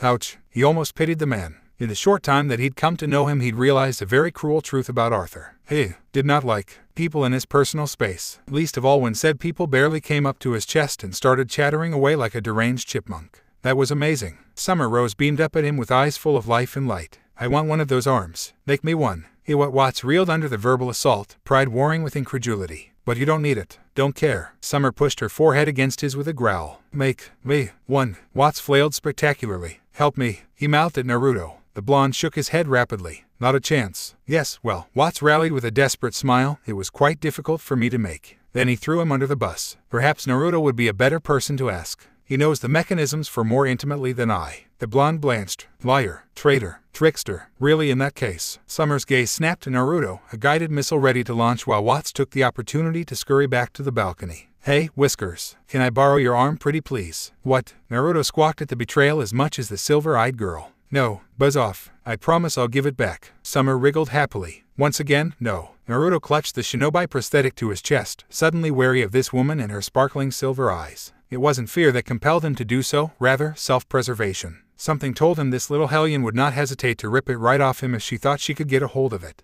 He was certain she is harmless. He knew he could fight her off if worse came to worse. No, he knew he could. That wasn't in question. And yet something told him to fear Summer Rose. I need an adult. Kurama whimpered. No, we need an adult. I think she qualifies as one. Naruto shot back. In what world? Came the roar. Down, short stack. Thankfully, a young man with dark hair swooped in to flick the girl's forehead, driving her back. Summer recoiled with a small whine. Naruto saw his chance for what it was and bolted. Willow met him halfway, descending the steps two at a time to link her arm in his. Her apologetic expression told him all he needed to know, more so as the Schnee angled her body to keep herself firmly between him and this crazy lass. Who, or what, is that? He hissed, all but hiding behind the Schnee.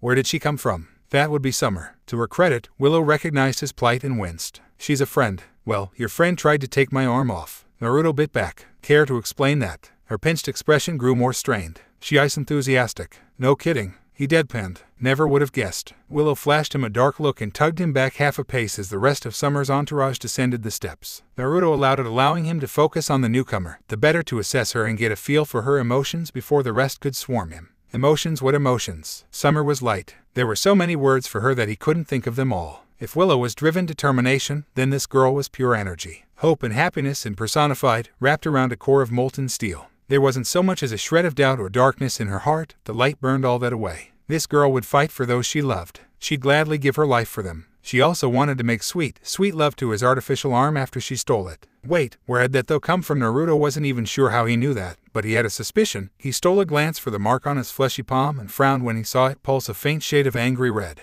What are you doing to me? Perhaps it had something to do with Sasuke's death and the trauma it brought him. Perhaps it was the new mark he'd been given. Perhaps it had evolved somehow, allowing him to sense positive emotions alongside the negative. Who knew this ability wasn't mind reading by any measure, but it was a close second. He didn't want it, not when it made him read people like a book. Willow elbowed his side, claiming his attention and concern once more. Listen very carefully. Her stern words claimed his attention instantly. My father brought these people here. No, don't give me that look. I don't know why. She flicked his forehead when he tried to protest. I think he wanted them to see what you were capable of. The brooding girl over there is Raven. The blonde next to her is Taeyong. The last one is Kuro. You've already met Summer. Try not to kill any of them. I'd be very cross with you. He nodded, but something must have shown in his expression, because her visage softened and she started stroking his arm instead. Are you all right? Her words were softer, the facade dropping for him. Father's got them distracted for the time being. We could leave, if you like. Naruto considered it, strongly. A thorn of hesitation held him back. Who's the geezer with your old man? Blast it, I forgot about him. Willow sucked in a breath, made sure the man wasn't watching, and leaned closer. That would be Ospen,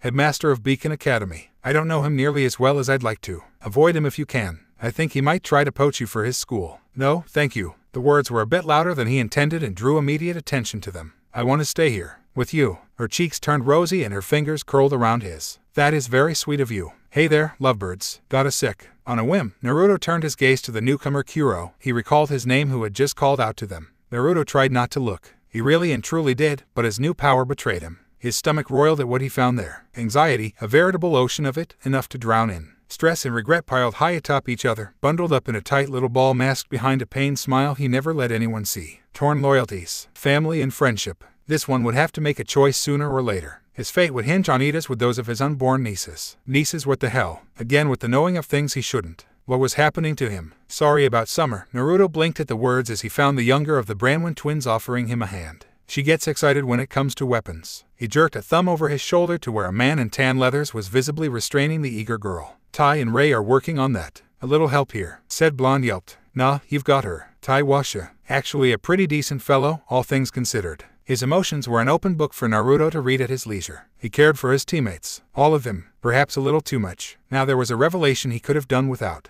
Not that he was judging. Nope. Guy could do his own thing and leave him well out of it. He wanted no part of that mess, or the dark-haired woman who was suddenly looking at him like he was a piece of meat. At least she seemed too busy holding Summer down for now. Nope. Naruto ignored it and deleted all thoughts of it from his brain, not touching that subject with a 10-foot pole. Kinky, a low whistle bounced off his ears. Kurama, I will end you. Seeking an escape, he turned his attention back to Kuro and lied through his teeth. I didn't get your name. Kuro Branwen. A roguish grin flashed at him. Nice to meet ya. Now the newcomer was talking to him. Damn it, he'd engaged them without thinking to get away from Kurama's laughter. So much for their sweet escape. Naruto wanted to cry. Was it too late to just chuck his arm at Summer and bolt? That was beginning to seem a preferable alternative to being dragged about like this. It wasn't that he was angry at them. Far from it. Everyone here just had so much personality. He found himself overwhelmed by it. Coming from someone like him, that was saying something. Don't worry about it. So he plastered on a smile he didn't feel and willed himself to shake the man's hand. Just keep her away from my arm. Huh. That actually drew a chuckle out of the young man. Can't make any promises there. What Summer wants, Summer gets. Not always. Willow clutched his arm just a little tighter. Something clicked in the back of Naruto's mind. Wait a minute. Willow was jealous. Even he wasn't so dense as to miss her petulant expression, the slight shifting of her hips as she leaned into him. The why and of what Summer he'd barely spoken a few sentences to the girl. Most of those had been him trying to fend off her grabby hands. Surely she wasn't jealous of Kuro. Naruto had the strangest feeling the man would make a good friend. Stop spacing out. Kurama jabbed him. Must I do everything for you? Answer him. He's obviously waiting for you to respond. Naruto wrinkled his nose in mild annoyance. Well, little Miss Silver Eyes won't be getting me in my arm without a fight. The faintest sliver of understanding dawned in Kuro's gaze. Good to hear. So, you and the Ice Queen, eh? Willow made angry Willow noises. Don't call me that, birdbrain. Naruto snorted. He couldn't help himself. His body betrayed him the moment he heard the words. Ice Queen. It was funny if only because it didn't fit. Not at all. He knew Willow. Her icy persona was every bit a facade, one she had constructed with the utmost of care. She loathed it. In private she was stubborn and fussy, proud and determined and kind. She'd give you the very clothes off her back. Willow saw his expression and scowled. Not you, too. Hey, I wasn't agreeing with him. Naruto replied. You're too warm to be an ice queen. Kuro whistled. Smooth talker, this one. Sure enough, his ally turned a bright cherry red at that remark, leaving him to wonder if she had misread his intentions again. Damned words and their double meanings. Still, he'd made her happy. Hadn't he? That was a good thing, right? It would make their spar all the more enjoyable later. Wait, why the devil was Kuro smirking at the two of them? What did he see? What did he know?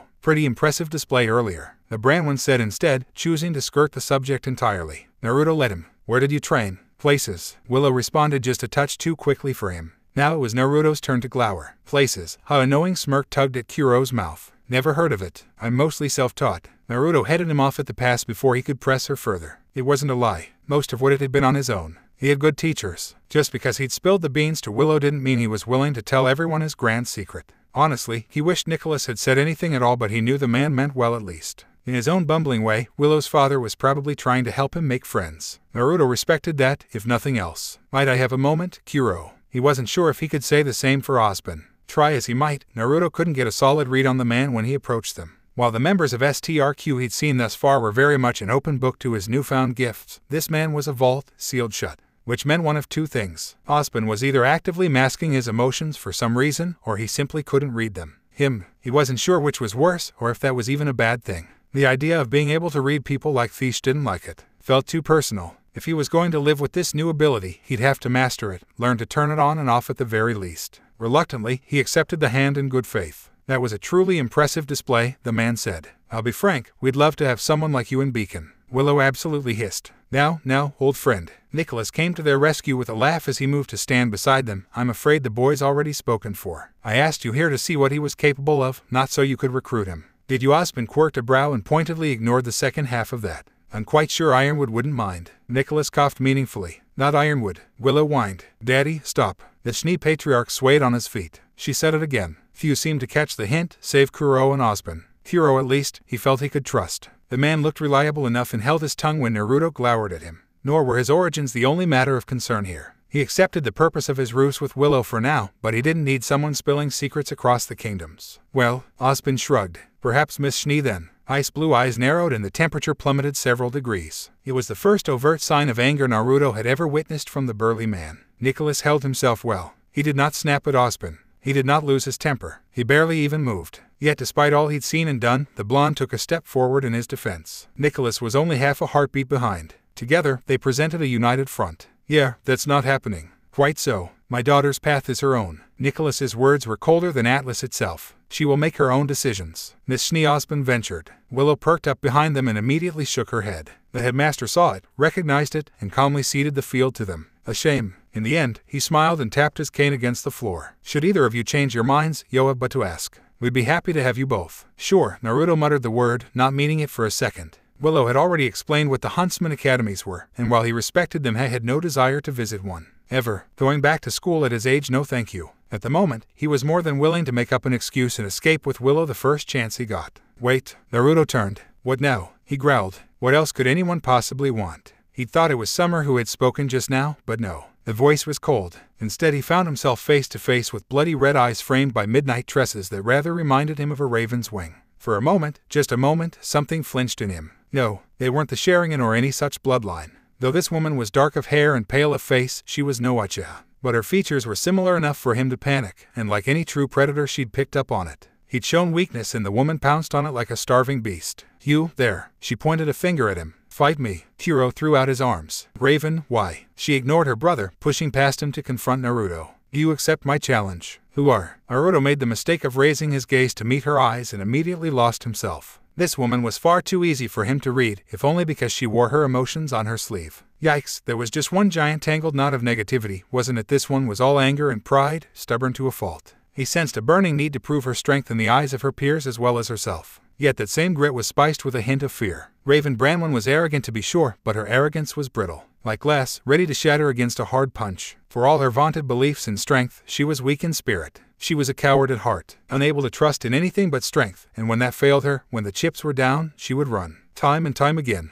From her family, from her responsibility, from the world. If not turned from her path, her daughter would suffer for her mother's cowardice 10 times over. Suffer greatly. Stop. Naruto grit his teeth and wrenched with his head and alike. Somehow the sharp motion of his neck was enough to sever his sixth sense. Unfortunately, this caused Raven to mistake the motion as a nod, because she drew her blade with a flourish and took on a stance. Her eyes danced with dark glee, a wide grin stretching across her face as she brought it forward in a low sweep. Kurama made a noise of mild disgust. She reminds me entirely too much of that man. Naruto agreed wholeheartedly, even as he reeled back. Miss Branwen, bite me, Aspen. Raven turned her head and spat. This isn't your affair. Raven, Summer's voice rose in warning, cracking with the faintest hint of concern. Bad idea, even for you. Yeah, maybe don't do that, sis. Kuro drawled and stepped between the two of them. Little help here, Tai. Now, please. The hunter in question laid a hand on the Raven's shoulder. All right, there. Let's just calm down and think this through. There's no need to. No, she snapped, and his fellow blonde flinched as though she'd physically struck him across the face. She may as well have. Don't try to stop me, Tai. I'll not be denied this. Naruto twitched. Her attitude reminded him of a younger Sasuke, angry and hungry for power and the accolades it brought. This girl was not quite the same, but he found himself forming an immediate dislike of her all the same.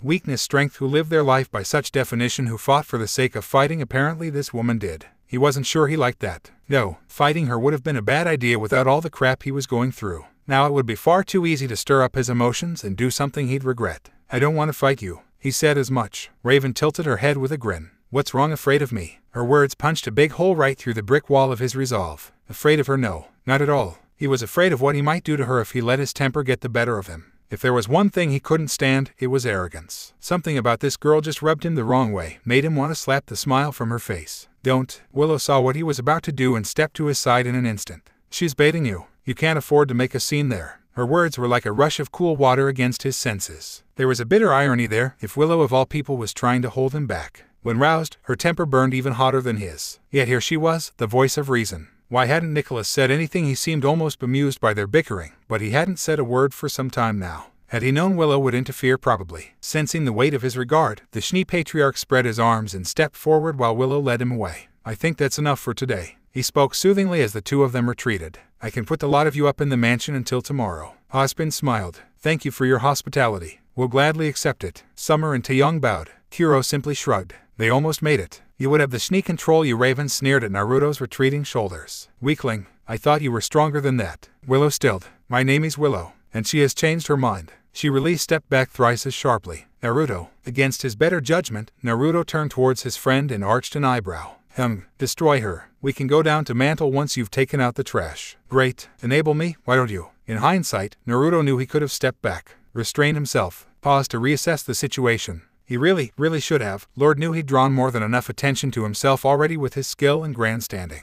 But he didn't know this woman. She was a stranger to him, and moreover, she'd mocked him out of the blue and demanded a fight. For what, seeking nothing more than to prove her strength. Under any other circumstance, pity and confusion would have stayed his hand, but her words banished any hope of that. Are you going to fight, or not? Raven planted a hand on her hip and leaned forward. I don't have all day. Fight me, if you dare. He'd heard them before. They haunted him, even now. Those words. Those damn words. In an instant he found himself back on the rooftop, staring into a smug visage not unlike her own. It vanished when he blinked, but the rage remained. Those bloody words. Everything had gone wrong with those damned words. If only he'd seen. If only he'd realized. But he hadn't. He'd been a blind boy, and his blindness led to his friend's death years later. He'd thought himself over this. Days had passed since his first breakdown, and he'd been just fine. Naruto blew out an angry, trembling breath. Don't say that. Raven stopped short, frowning. What? Don't use his words. Whose words? The blackhead scoffed. They're mine. Now shut up and fight. Raven lunged at him in response, sweeping low and hard at his legs with her katana. Naruto leaped over the blade, and for a fleeting instant, both heels alighted on the tip of the sword, leaving him glaring down at his less than pleased opponent.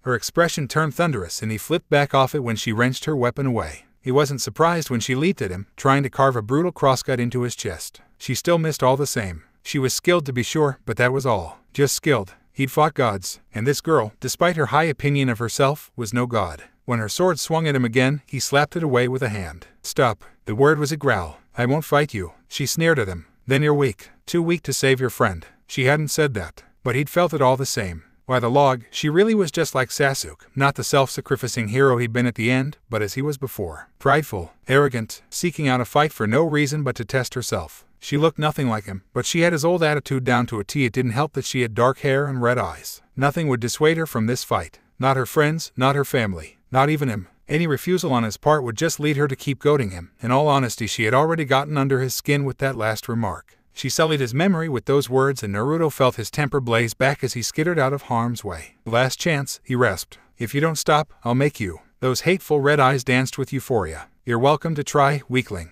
That was all he heard before her sword slammed into his metal arm with a keening cry. He'd expected the blade to bite deep into the steel. To his surprise, it held firm. His temper less so. Blue eyes burned red. An ugly emotion reared its head in his heart all over again as he pushed back against the blade, even now bearing at his head. It wasn't even a struggle. More an annoyance, really. No, it was her. She wanted a fight, did she? Fine. She'd get one, but not in the way she expected. What is it with girls in this world and trying to carve me up? I'm not a piece of meat. Off. Raven never had a chance to respond, because clenched knuckles slammed up into her chin and sent her spitting. Naruto took on a boxing stance. You know what? Fine. I'm in a foul mood anyway. See mere birdbrain. I'll make fried chicken out of you. Raven's smile turned feral as she climbed to her feet and retrieved her weapon by the wayside. Yes, there's the attitude I wanted to see. fight me. When next Raven struck at him, Naruto finally stopped dodging and retaliated in kind. Clenched knuckles barreled straight through the middle of Raven's sword and shattered it like brittle glass, leaving her clutching the blade's ruined hilt. One of those flailing shards tumbled through the air to cut across her pale forehead, drawing a thin scarlet line along the length of her brow. In vain, she sought her scabbard to draw a new one, only to find herself grasping at empty air as he ripped it away from her with a roar. This close into her guard, Naruto had time enough to watch those bloody red eyes widen in surprise, to see full lips part into a small oval of confusion as he closed the distance. Then he was upon her, seizing the huntress by the shoulders to hold her fast as he drove his knee into her unprotected stomach. He was more than prepared for the brief resistance her aura gave. He tore right through it like a wet paper bag, and Raven folded over the blow with a soft squeak of surprise, eyes bulging.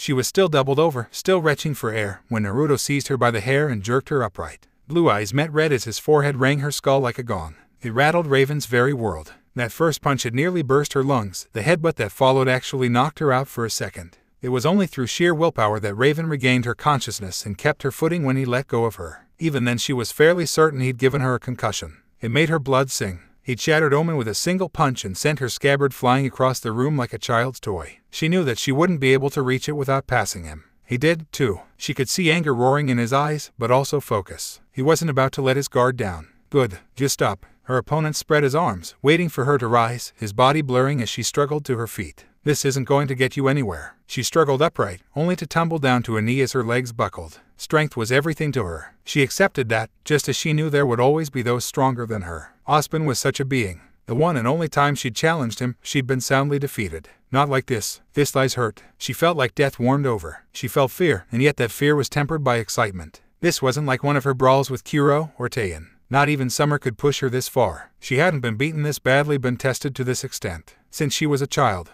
And yet he almost went to her when she fell, only narrowly managing catching himself at the last instant. Weakness, how she despised it. Just like the Schnee. Are you done? He asked. Never. Her defiance angered him for some reason. She could see the spark of anger burn bright in his eyes again. Raven made a noise somewhere between a snarl and a shriek as she lurched at him anew. She lashed out with the ruined hilt of her sword, only to find her wrist caught in the unyielding grasp of a metal hand. That same arm wrenched her limb aside, twisting the muscles viciously. He hadn't even deigned to use a weapon, she realized. Somehow the thought burned even more. Was she not good enough to face his full strength? She'd seen that glowing form of his, that speed against the Grim. This wasn't even a shadow of his earlier agility. She knew why. He was holding back. Stop playing with me. She spat in his face. Give me your all or giving me nothing at all. I'm not trying to kill you. His forehead jarred against hers, snarling just as hard. Just try, you bastard. Those azure orbs narrowed in what might have been recognition or more anger. She couldn't be sure. Those fingers of cold steel continued to squeeze and squeeze and squeeze. They kept squeezing her wrist even as the Omen's hilt tumbled from her grasp and clattered to the floor. Her arm wrenched too. The right with an ominous creak in her aura faltered her, bones beginning to fracture. She struck out with her free hand and he caught that one too, willingly grappling with her. Raven grit her teeth and refused to give him the satisfaction of crying out a second time. He wanted a contest of endurance, she'd give him one. Thus it came as quite the surprise when he swept her legs, tore his right arm free from hers, and slammed a vicious heel palm into her chin. Raven was fast, very fast. She was a huntress of 16 years, in peak physical condition, and the moment she realized she was exposed and without a weapon that she was going to get hit, she tried to dodge in the air even as she tumbled to the mat. It just wasn't enough. She failed to account for three things. First, the sheer force behind said punch. Second, her faltering aura levels. And third, Naruto. Sense reasserted itself at the last second and the blonde wrenched his wrist aside, trying to turn what could have been a powerful uppercut into a rousing roundhouse instead. Unfortunately, in doing so, Raven accidentally swayed right into his fist and her depleted aura failed to tank the hit. His fist barreled up into her chin and snapped her head into the mat. Raven's world went black as sweet slumber took her. 3 hits. That was all it took to fell her. Through their entire exchange, she hadn't touched him. Not once. It was galling, humiliating, amazing. An awful pang of silence fell over all those assembled as her body slumped bonelessly to the floor. Few saw the small, sleepy smile that wreathed her visage. She'd found someone to test herself again, someone capable of pushing her. She wasn't the only one to realize it. He'd gotten lucky this time.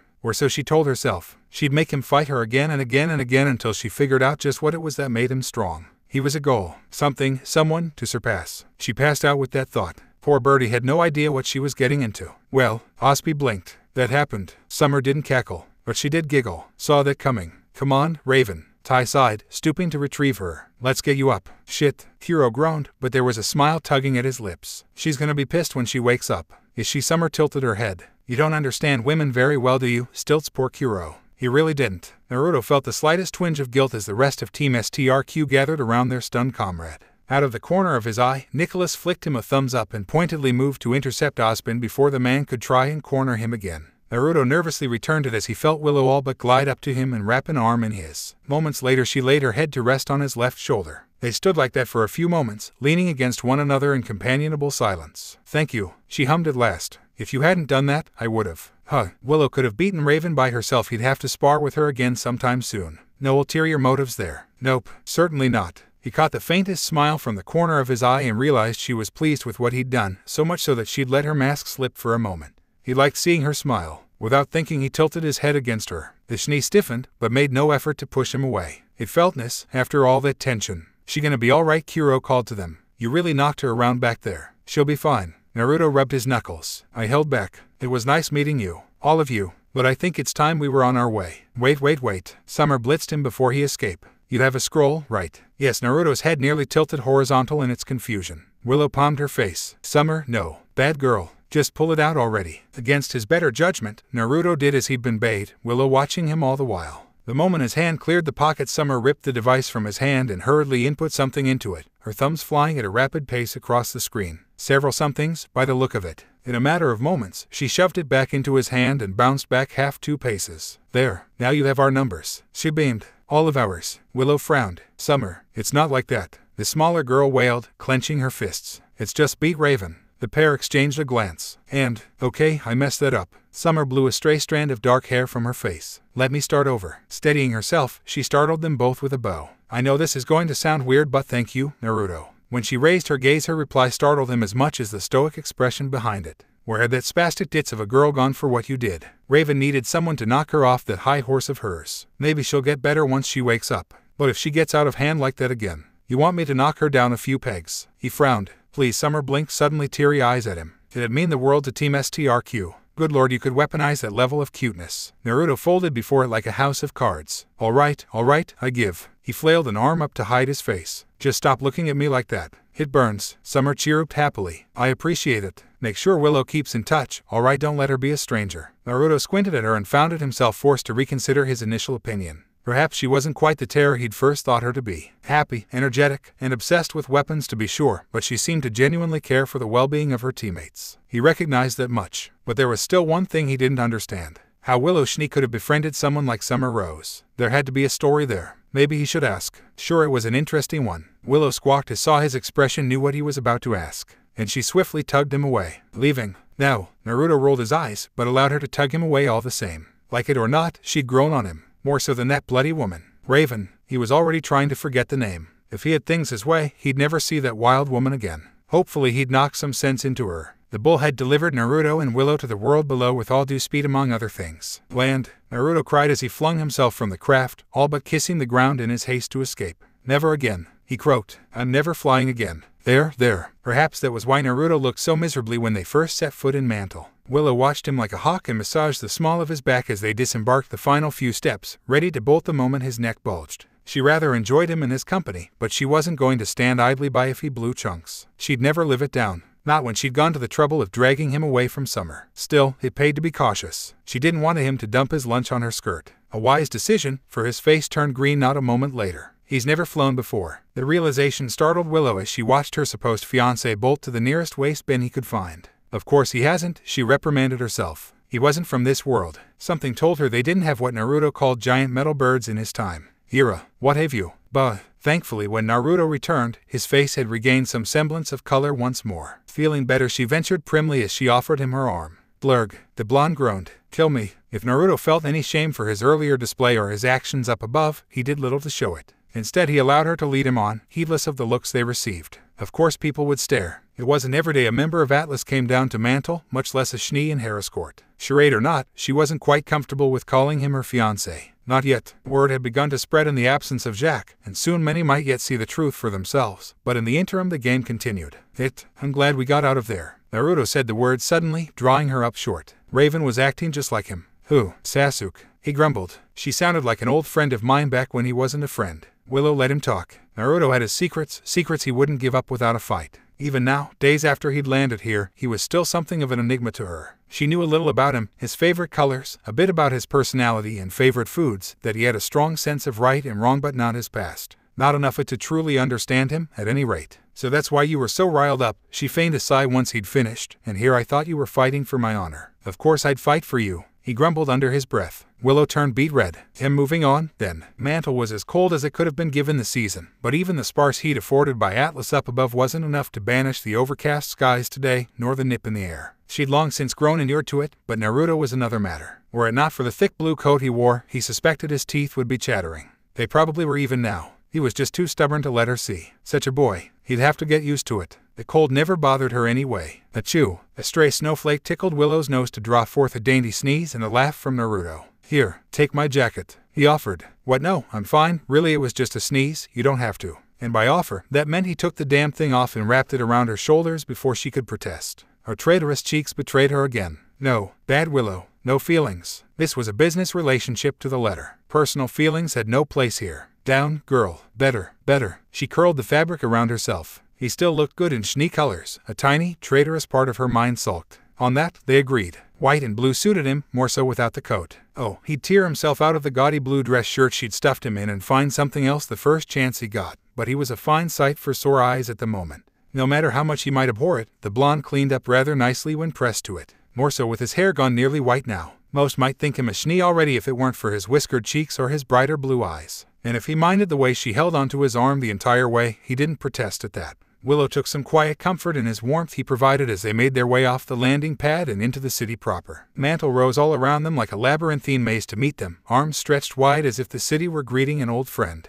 She couldn't say she was happy to see it again. This far from Atlas, the disparity was almost painful to behold. Ramshackle buildings and dilapidated shacks all but thrown together to form crude hotels, some even leaning against one another where the foundations had begun to crumble. Poor craftsmanship all around. Dark shapes shuffled in the alleyways just out of sight. Beggars waited on nearly every corner. She hadn't been down here in years. Indeed, she wouldn't have come at all were it not for Naruto's request. This was important. This was necessary. She needed to remind herself just how fortunate she was, lest she lose herself in her own ego. Lest she become someone like Raven. Nobody wanted to be like Raven. Hey, is that a Schnee? Her ears pricked up as someone murmured nearby. What's she doing down here? She could feel someone's eyes boring into her shoulders. Come to mingle with the common folk, as she a man snarked and spat a ways behind her. Stuck up bitch. Naruto growled low and deep in his throat as they moved. Why are they doing this? You haven't done anything to these people, have you? No. Willow fixed her gaze on the street and hastened her pace. It's complicated. Just keep walking. You're the one who wanted to come down here, remember. I didn't know it was like this. He hissed. They're following us. Let them be, she whispered. It's not their fault. Assholes. His muted sigh stirred her. It wasn't their fault, she told herself as a passing faunus with dog ears glowered at the two of them. Nor that a man with scales peeled off from a stall to shadow their footsteps. None of these people were wholly to blame for their plight, and she felt no fear of them with Sable at her hip nor Naruto by her side. Nor did she hold any distaste for the common folk. They were, each of them, just trying to make a living on meager means, and her presence was drawing a crowd.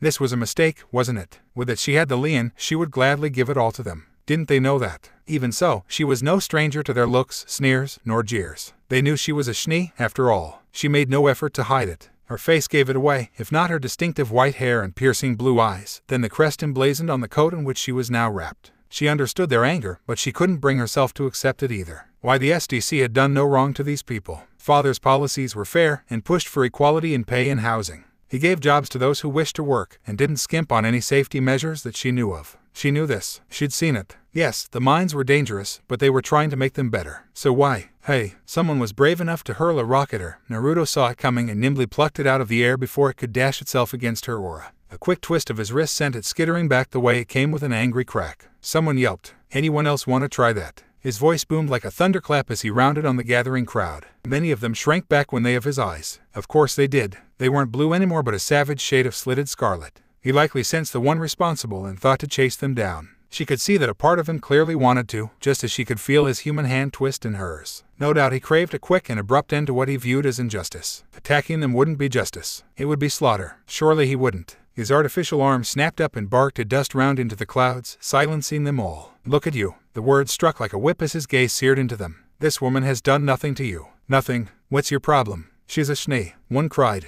And Naruto looked left. Naruto looked right. Naruto scowled. Has she hurt any of you directly? No. Is she directly responsible for your misfortune? I didn't think so. If you want to throw stones, by all means go right ahead. He spread his arms and stepped before her, placing himself in the line of fire. Throw them at me, but I'm warning you. A lone finger rose to point at someone in the crowd, likely the perpetrator themselves. I'll throw them right back. No more stones were thrown. His lip curled in disgust. That's what I thought. A flash of gold was Willow's only warning before he ripped a pouch free from his belt. Do you see this? Naruto held the bundle of lien high, one of many Nicholas had given him, for all to see. There's more like this in it for you if you hear me out. Funny how easily jangle of coin could quiet a mob where words could not. Take your problems to Atlas, he said. I'll try my best to help anyone who needs it. If any of you actually want to fight Tade, well. Naruto didn't use his hands to make a seal. He simply grit his teeth and pulsed. With a hollow intake of air and smoke, more than 24 doppelgangers flooded the streets. Each spread their arms, forming a barricade between them and the masses. Naruto lazily slung the pouch of lien over their heads, and all thoughts of anger and justice were all but forgotten in the chaos that followed.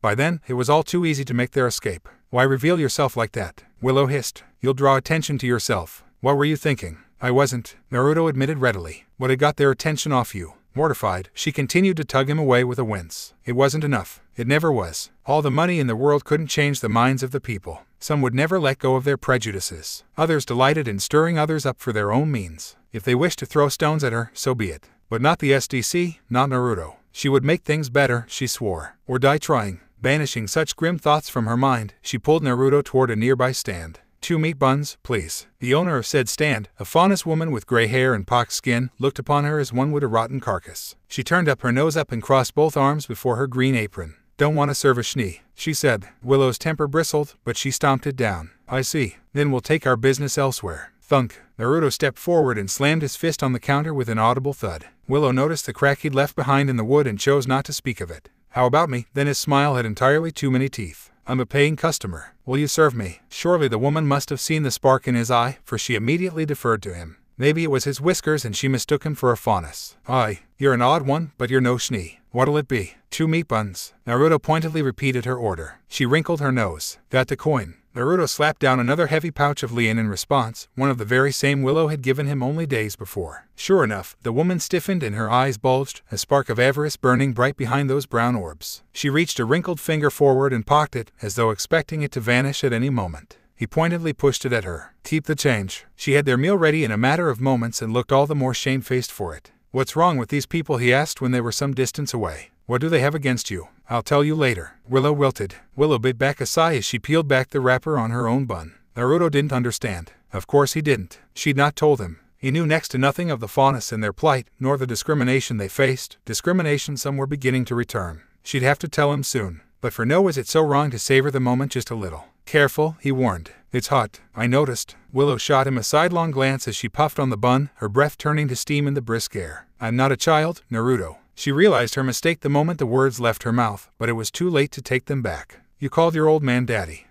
Blast him. He had her there. She flailed frantically for an excuse. Don't you call your parents the same? Dunno. Guileless blue orbs blinked back at her. They've been dead for a while now. His words elicited a flinch. I'm sorry. That was uncouth of me. Hey, it's fine. He paused to tear a bite through his bun. They died right after I was born. A boyish grin plucked at his whiskered cheeks as he swallowed, but I got to see them again, so it's all good. I think Mom would have liked you.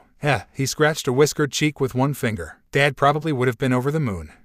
Willow squeaked. Was he saying his parents would have approved of her? What do you mean you met them again? That's impossible, Naruto. The dead can't come back to life. I'll tell you about it someday, Naruto promised, an odd twinkle in his eye. Would he? Willow recalled Osman's offer with a dreadful wince. Or you could tell me now. She crossed both arms before her bosom. Yikes, you're scary. Naruto's grin rather reminded her of a small child. Sure, why not? Well, I guess you could say. Something slammed into him from behind, eliciting an annoyed grunt from the whiskered warrior. Willow followed his gaze and her heart stopped. There was a knife in his leg. Naruto, it's fine. Don't worry about it. Much to her surprise, the blonde merely rolled his eyes and reached around to pull it free. He'd been looking up when he should have looked down. Unfortunately, in doing so, the half-eaten meat bun slipped from his grasp. Someone leaped to grab it with a desperate cry, landed in an awkward tumble, then sprinted away. I've got them. Willow drew sable and flicked a glyph after the fleeing urchin to slow them before they could dart around a corner and escape. Naruto pounced like a panther even as her semblance faded. They never stood a chance. He caught their assailant in mid-leap with a flying tackle and bore them to the ground with his artificial arm. With the other he reached for his stolen meal. Oh, he recoiled with a hiss. She bit me. I didn't do anything. A thin, reedy voice wailed beneath the blonde. Let me go. You stabbed me. Naruto climbed to his feet, dragging his would-be killer up after him. poorly at that, but the fact still stands. I just wanted your food, fool. They snapped back. Hand it over. I don't think you're in any position to make demands. It was with a certain level of incredulity that Willow watched the two of them. Well, less watching in Naruto's case, more pulling. He frowned at the slip of the girl who the audacity to shank him. She hadn't done a very good job. Even now she flailed in his grasp like a little hellcat, trying to claw his eyes out. She was dirty, filthy, wrapped in rags, her dark hair a ratty mess. And she'd still tried to mug him over a bit of food. He wasn't sure if he should be impressed or furious. Gotch was just a kid. She couldn't be more than 8, 9 at the most. And she'd stabbed him. His mind was having trouble reconciling that one. Bah, you let her do it. Kurama sniped. You're a softy like that. He had sensed something, but he hadn't thought anyone would be foolish enough to attack him, so he'd let it happen. Clicking his tongue, he plucked the knife out of his thigh. A glass dagger, crude and fragile. It crumbled away in his hand even as he held it. His wound wasn't a deep one by any means, more of an awkward gouge, the weapon itself little more than a sliver of unusual make. Was this what Willow called a semblance? Frowning, he returned his attention to the little waif before him and plucked her up by the scruff of her neck. She tried to bite him. Points for spirit if nothing else. He liked to think he hadn't fallen so far as hurt children yet. Still, he gave her a light shake when she tried to nip him again. Spunk was all well and good, but he wasn't fixing to be someone's chew toy. What's your name, runt? Amber eyes blazed back at him, wild and feral. Why should I tell you? Willow bun, please. She provided him hers and he held up the meat bun to the urchin. There's food in it for you. A name's all I need. Amber eyes lit up as life returned to them. There could be no missing the telltale shiver that shot down her spine as he waved the morsel before her face. She took her lower lip between her teeth and seemed to weigh his words for a moment. Poor thing. She looked so small, so cold. Maybe he should give her his jacket, even if it was too large for her. Damn it. He didn't know what to do. Willow looked just as conflicted, though for different reasons he didn't understand. There was no help to be had there when he met her gaze. In the end, however, the girl gave him her name. Cinder. Naruto rolled the name on his tongue, considering it for a long moment. Cinder. Why did that name sound so familiar? Had he heard it somewhere before? Nah. Probably wasn't anyone important. What harm was there in giving her a bit of food? He could always buy more. This girl looked like she hadn't eaten in a week, maybe more. Here you go. He set her down and tossed her the bun. You've earned it. She snatched it from his grasp and downed it in 3 bites. Amber eyes rose expectantly to meet his again. Naruto shrugged helplessly, breath steaming in the frigid air. Sorry, that was all I had. I'm still hungry. It was a whine. Willow groaned behind him. You cannot be serious. Amber eyes snapped to her. Wasn't talking to you. Go away. Naruto nearly staggered backward even as Willow made angry Willow noises. He'd just taken critical damage. This one was worse than Summer. Much worse. If she had learned to weaponize cuteness, then this one had turned surly defiance and pouting into a walking nuke. Besides, she was so small, so tiny. How could you ignore someone like this? That would akin to kicking a kitten. No one kicked a kitten. Worse, he could tell she wasn't faking any of what she'd just said. Children were easy to read, this one more than most. There was no deceit here, no deception, no grand plan to make him lower his guard so she could slip in and slice his throat in the dead of night. All he felt from her was anger, not just for food, but for life itself. She had a spiteful ambition not only to survive, but to live. It was that same ambition that led her to try and knife him over a bit of food, even if she'd failed. What do you want me to do? Steal some? He laughed. Yes, you're strong. She said it without a glimmer of hesitation. Steal some more. See, it sounded so different when she said it. Raven made it sound wrong somehow. When this girl said it, her words seemed more of a statement. She knew he could, but that didn't mean he would. He wasn't going to go back and box that faunus lady around the ears just to make a point. But he wasn't about to leave a child out here in the cold, either. Again, why he challenged. She squirmed in place. Because I'm still hungry. Where are your parents? Surely she had some. She had to. He didn't want to consider the alternative. Don't got none. She growled at him in her rough accent. Her eyes widened suddenly, concerned. You gonna kill me? No, never. She had fire. So much fire. Could he really turn his back on her here? Atlas was cold, Mantle even more so. She'd freeze to death. It was a miracle she hadn't done so already. Something twitched in his heart. An orphan, out here in the freezing cold, stabbing people and stealing scraps to survive. That was rather ghastly now that he thought about it. Still, he knew what it was to have no one. He'd been there before, and while he hadn't been forced to steal scraps from the streets in his apartment, there had been a time, long ago, where he'd come close. Very close. He didn't have any more money on him now. But he had something else. Don't you do it. He made a snap decision, and Kurama swore at it. I'ma do it. Quick as a flash, Naruto reached down and swept little Cinder from her feet. She was light, almost frightfully so. It only further reinforced his belief that this was the right thing to do. Of course she flailed wildly in his arms, scratching and clawing at him, no doubt thinking that he meant to do her harm. Her struggle ceased as he swung her up onto his shoulders. Her hands flailed again, but this time for purchase. Thin arms looped around his neck and held on for dear life as he tactfully supported her by her little legs. Right, that does it. You're adopted. Cinder absolutely squeaked. Wait, what? Willow made a choking sound. I beg your pardon. As she looked on, the blonde grunted and tucked little Cinder closer to his back. For some reason, the urchin didn't resist. It wasn't that she couldn't. She was simply unable to. She looked just as stunned as Willow felt, her golden eyes wide, mouth slack even as she clung onto his shoulders. Poor girl. He'd broken her with those words. Wait, were those tears in her eyes? Did I stutter? A blue eye peeked over his shoulder. I'm adopting her. You can't be serious. She tried to kill you. Yao Yao, you're not going to budge on this, are you? Naruto sauntered on ahead with a jaunty whistle that sounded entirely too cheery for her liking. Nope. Hey, Hen, best get to voting. Hey, surprise. Little Cinder is adorable, ain't she stubborn, too? Papa, Naruto is best Naruto. Weren't expecting him this early, were ya? Some may think this version of Cinder is a pawn of Salem. I'll say it now, she ain't. Thought I was out of tricks, did you? Thought this chapter would follow convention, did you? Wrong you would be. Weren't expecting that, were you? It was surprisingly easy to write, given we know jack all of Cinder's past and where she's from. We only know that she came from nothing and was likely an orphan like Emerald. And until we get her backstory, well, Rooster Teeth isn't going to be revealing that anytime soon. If they do, I'll change things. But for now, to be fair, Cinder is very young in this story. I believe it matches the timeline, given that we know her to be several years younger than Raven at least. They didn't even list her exact age anywhere I could find it, but given what we've seen, it seems Cinder is younger than Raven and Kuro at the very least in canon by a good margin. Since we know absolutely jack all about Summer and the past missions of Team STRQ, I've had to create events for them. Don't even get me started about Nicholas Schnee. We have even less info on him, but I didn't expect to strike gold with his personality. Folks have been comparing him to Reinhardt from Overwatch. Sure, I can get behind that, though it wasn't my intent. We'll be delving far more deeply into things this chapter, so I do hope you're prepared. In hindsight, it makes sense that Ozpin and Nicholas would get along swimmingly. Perhaps if Oz was just a touch less paranoid in canon, that might have happened. Who knows? Nicholas and Willow are very much blank slates, so I'm working with what we have here. I've said enough about Summer already. That's right, folks. Team STRQ and Ozpin are here. To say any more would spoil things, so I'll let the chapter do the talking for me. We get to see quite a few characters this time around, fitting given just how long this chapter is. Now we get to leap into all the juicy bits. Hope you enjoyed that. As for pairing Snope, not telling yet. In fact, I've even created a poll on my profile. Give it a look and a vote after you review, will you? Or you could just vote via review. Most folks do, these days. Reviews are all that keep this sick man going these days. They truly brighten my day. So in the immortal words of Atlas, review, would you kindly? And enjoy the previews. Which reminds me, spoilers, spoilers, spoilers. Read at your own risk. Or a base storage scrolls. Watts practically foamed at the mouth. Ew, that's brilliant. This'll change the world. Little Cinder tore into the food before her as though it were her last meal. Naruto blew out a breath and watched from his perch. Adopting a kid. What the hell had he been thinking? He didn't know the first thing about raising a kid. Did he regret it? Not at all. More. Willow arched an eyebrow. May have I more, please? Cinder squirmed in her seat, then considered again. Mommy. Willow felt her face turn incandescent as Naruto tumbled out of the window with a startled squawk. Critical damage. He didn't trust himself, so he swarmed them with clones. Thus the brawl, mugging, or whatever the devil it was, ended in moments. Caught unprepared by the sudden onslaught, the man's attackers were quickly overwhelmed. One turned to flee and one clone launched another at him like a missile, tackling him to the floor. Naruto blinked, surprised at the ingenuity. He tried to better himself since he came to this world, and it seemed his clones had taken that lesson to heart. In the end, it's about trust. He said, I didn't get your name. James. His ally extended an arm. James Ironwood. Thanks for the assist. Don't mention it. Naruto shook without thinking.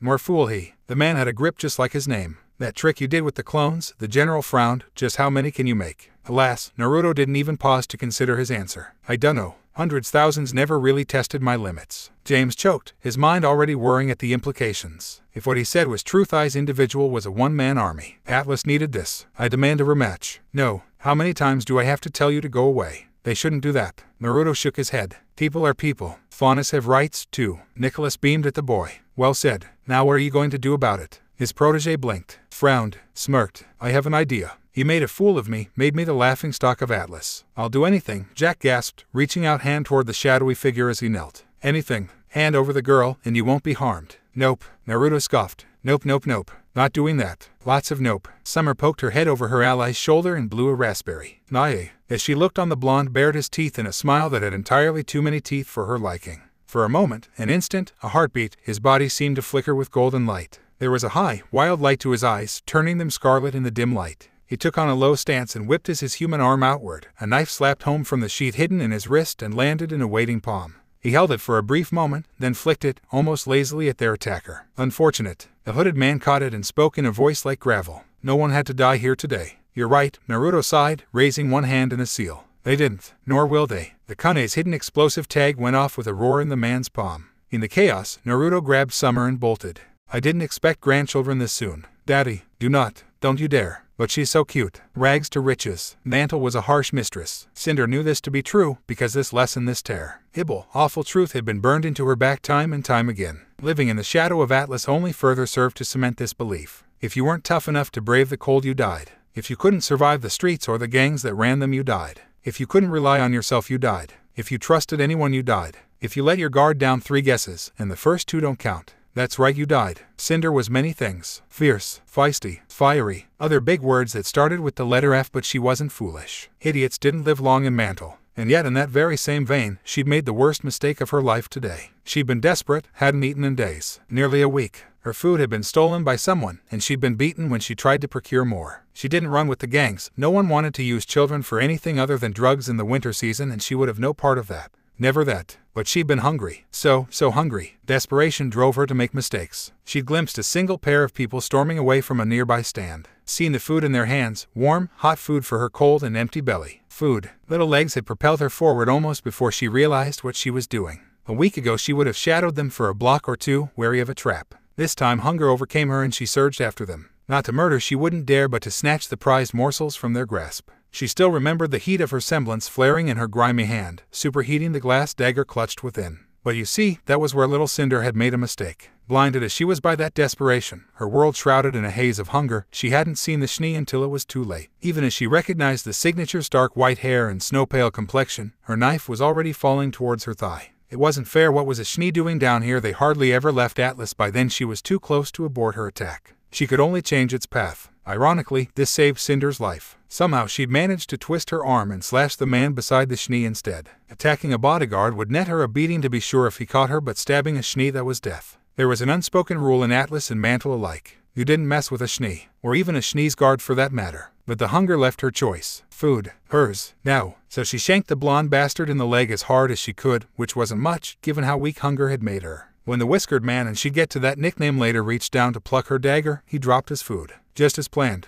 Little Cinder did what any thief would do. She caught it and bolted, devouring the meat bun even as she ran for her life. She didn't care for their cries at their back. She was small, fast, and clever. They'd never catch her. No one had before. Then they caught her. That stupid Schnee did something with a glyph that slowed her, giving her bodyguard the chance to tackle her. He tried to take her food. Hers the gall. She'd stolen it fair and square, and she bit him when he tried. He laughed and didn't try again. He didn't hit her, didn't snarl at her, didn't do anything at all. He just laughed and plucked her off the ground like some angry kitten. The Schnee had shouted at her, but not this one. He'd asked her name, promised her still more food if she answered. So she gave it to him and he fed her. Naturally, she demanded more. You could never be satisfied in Mantle. An urchin like her needed to fight for every scrap they possibly could. Cinder had learned this the hard way. Satisfaction meant complacency. Complacency meant death. This was her mark, and she was determined to wring every scrap from him she could before the Schnee wised up and dragged him away. She'd sworn that if this was her last day on Remnant, and judging by the way the Schnee glared at her at the time, it might well have been, she was determined to meet it with a life well lived. Cinder succeeded in that aim, succeeded beyond her wildest dreams. The Schnee manor was mighty and tall. Just thinking of it made her feel tiny and small. Oh, how the guards had sneered when they first saw her, turning up their noses in derisive scorn.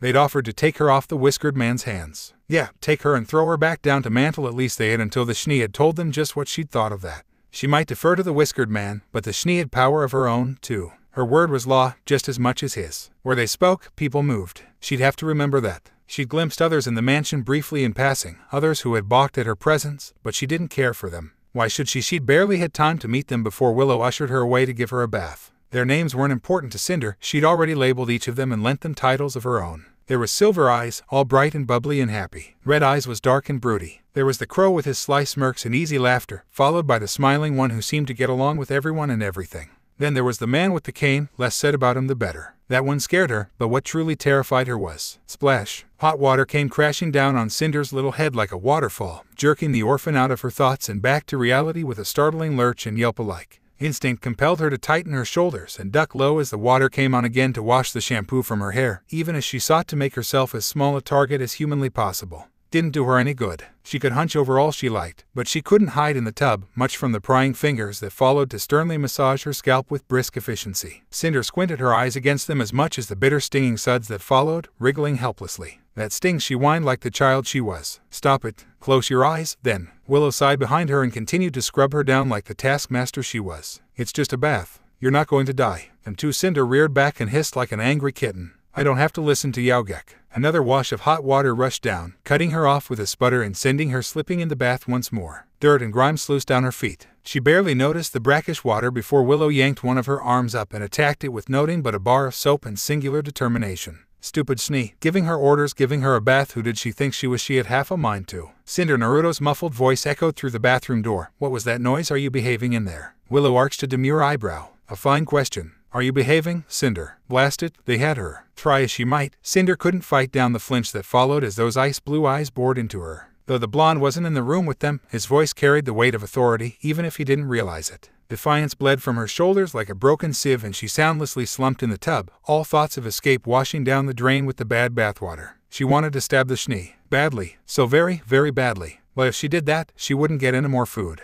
Yes, Papa. The words came haltingly as her face flushed. I'll be good. Willow absolutely sputtered and a small squelching sound came from the other end of the door as someone banged their head against the wooden frame. Not Naruto, surely. Someone so strong wouldn't be flustered by a few words. And so Cinder hummed, content in her victory, Pyrrhic though it was. She radiated smugness, even as the Schnee continued to scrub the dirt from her body. Because she'd been adopted, taken off the streets by these two and dropped into the very lap of luxury itself. Oh, the Schnee had protested at first, but the whiskered man had spoken and that was that. His word was law. He was the true power here. They whisked her away into this giant mansion and all thoughts of resistance or escape had been stymied by the horror of bathing that followed. Until this moment she'd done her best to try and appease them, make herself seem small, useful, in hopes that they wouldn't kill her. And to her surprise, they hadn't. At first she wondered at it. Why do this out of the goodness of their hearts? Did people do that her parents hadn't? Just thinking about it threatened to shatter Cinder's beliefs, everything she'd ever known until this moment. People didn't help each other, not without a good reason. They just didn't. It wasn't done. Nobody in Mantle or Atlas or anywhere. Didn't they? There must be a motive, some way to understand their actions. She thought they were going to kill her at first, instead they'd given her a hot bath and fussed over her like the child she was. Why would they do such a thing? There must be some way this benefited them. Wait, that was it. In hindsight, it was Eusebius or so Cinder thought. She thought herself clever, when in truth she outsmarted herself. They couldn't have children.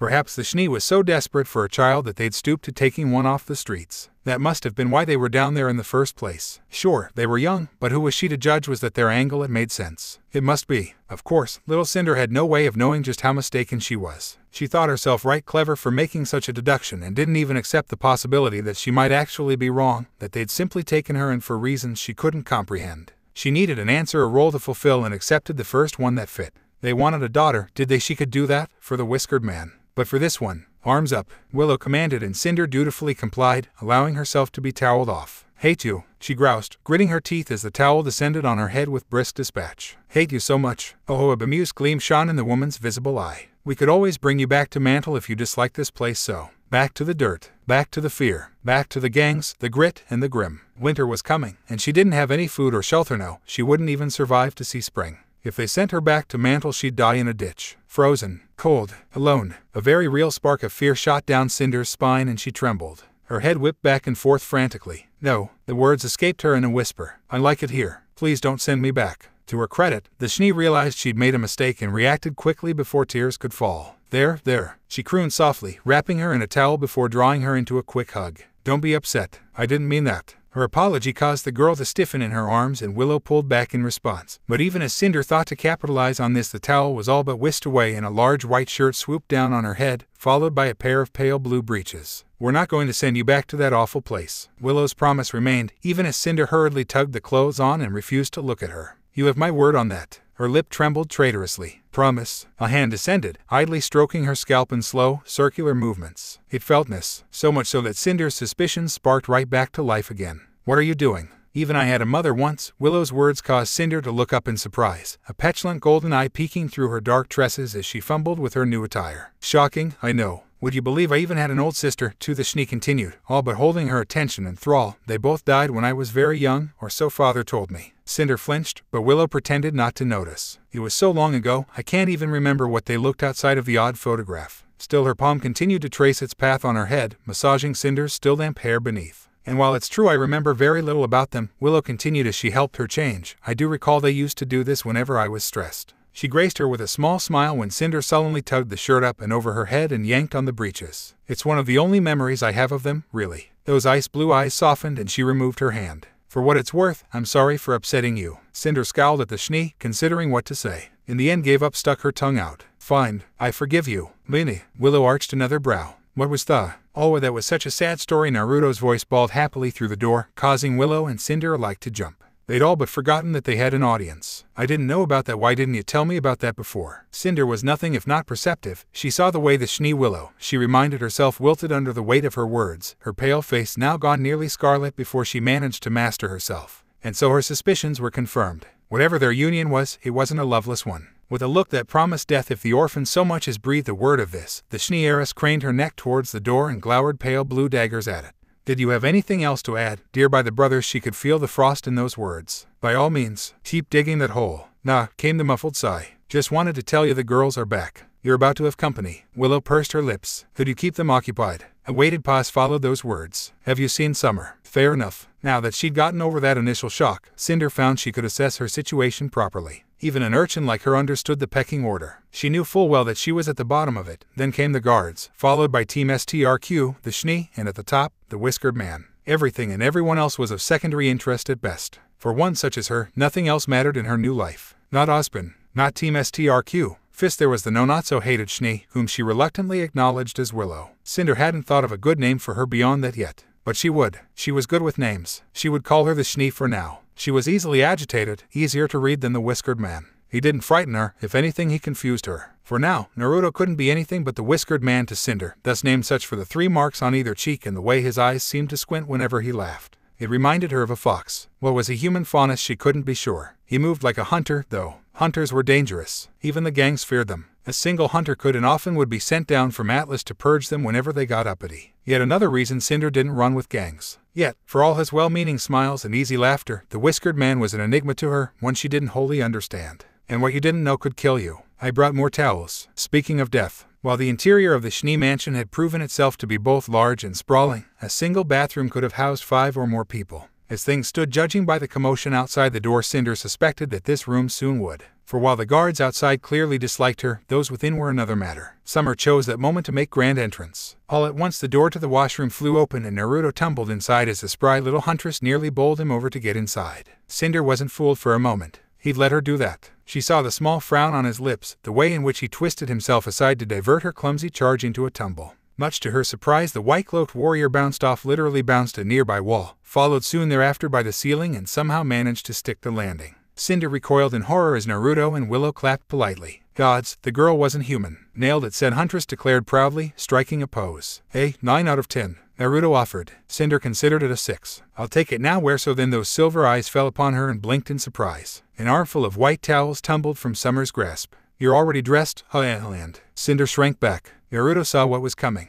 Yuho, silver eyes all but sparkled with wild glee. Cinder backpedaled. She wasn't gonna do that. Surely not. Summer, no. Willow growled a warning. Down bad, Summer. Summer's already cheeky grin grew to epic proportions. She was gonna. Naruto and Willow tactlessly threw themselves out of the way as she surged forward. Unfortunately, in doing so, they tossed Cinder under the bus. She froze like a deer in headlights, eyes wide. One does not simply escape Summer Rose and her hugs. Now it was her turn to learn that terrible lesson. Poor girl. She never stood a chance. Indeed, she made it all of one step backward before Summer descended upon her like a storm. Slim arms swept Cinder from her feet and crushed the girl's face against her chest with incredible strength. She's Kokuyut. Cinder wriggled like a wildcat in the older girl's arms, to no avail. Silvery demon woman, let me go. Silver eyes didn't scare Cinder. If anything, she reminded Cinder of an eager puppy she'd once known before too many kicks from a bunch of boys turned it mean. Happy, eager to please, and far, far, far too affectionate for her liking. A low growl fled from her lips as Summer cuddled her closer still. Could this evening possibly get any worse? Summer, let go. Naruto warned. You're gonna break her. Never, she's mine now, I'm keeping her. She hastily amended as a pair of ice blue eyes found hers. I mean, I can be her aunt, right? Cinder rapidly shook her head and mouthed the word no at Naruto, and Willow no 1,000 times no. Summer. Naruto placed a hand on her shoulder. Yes, she beamed.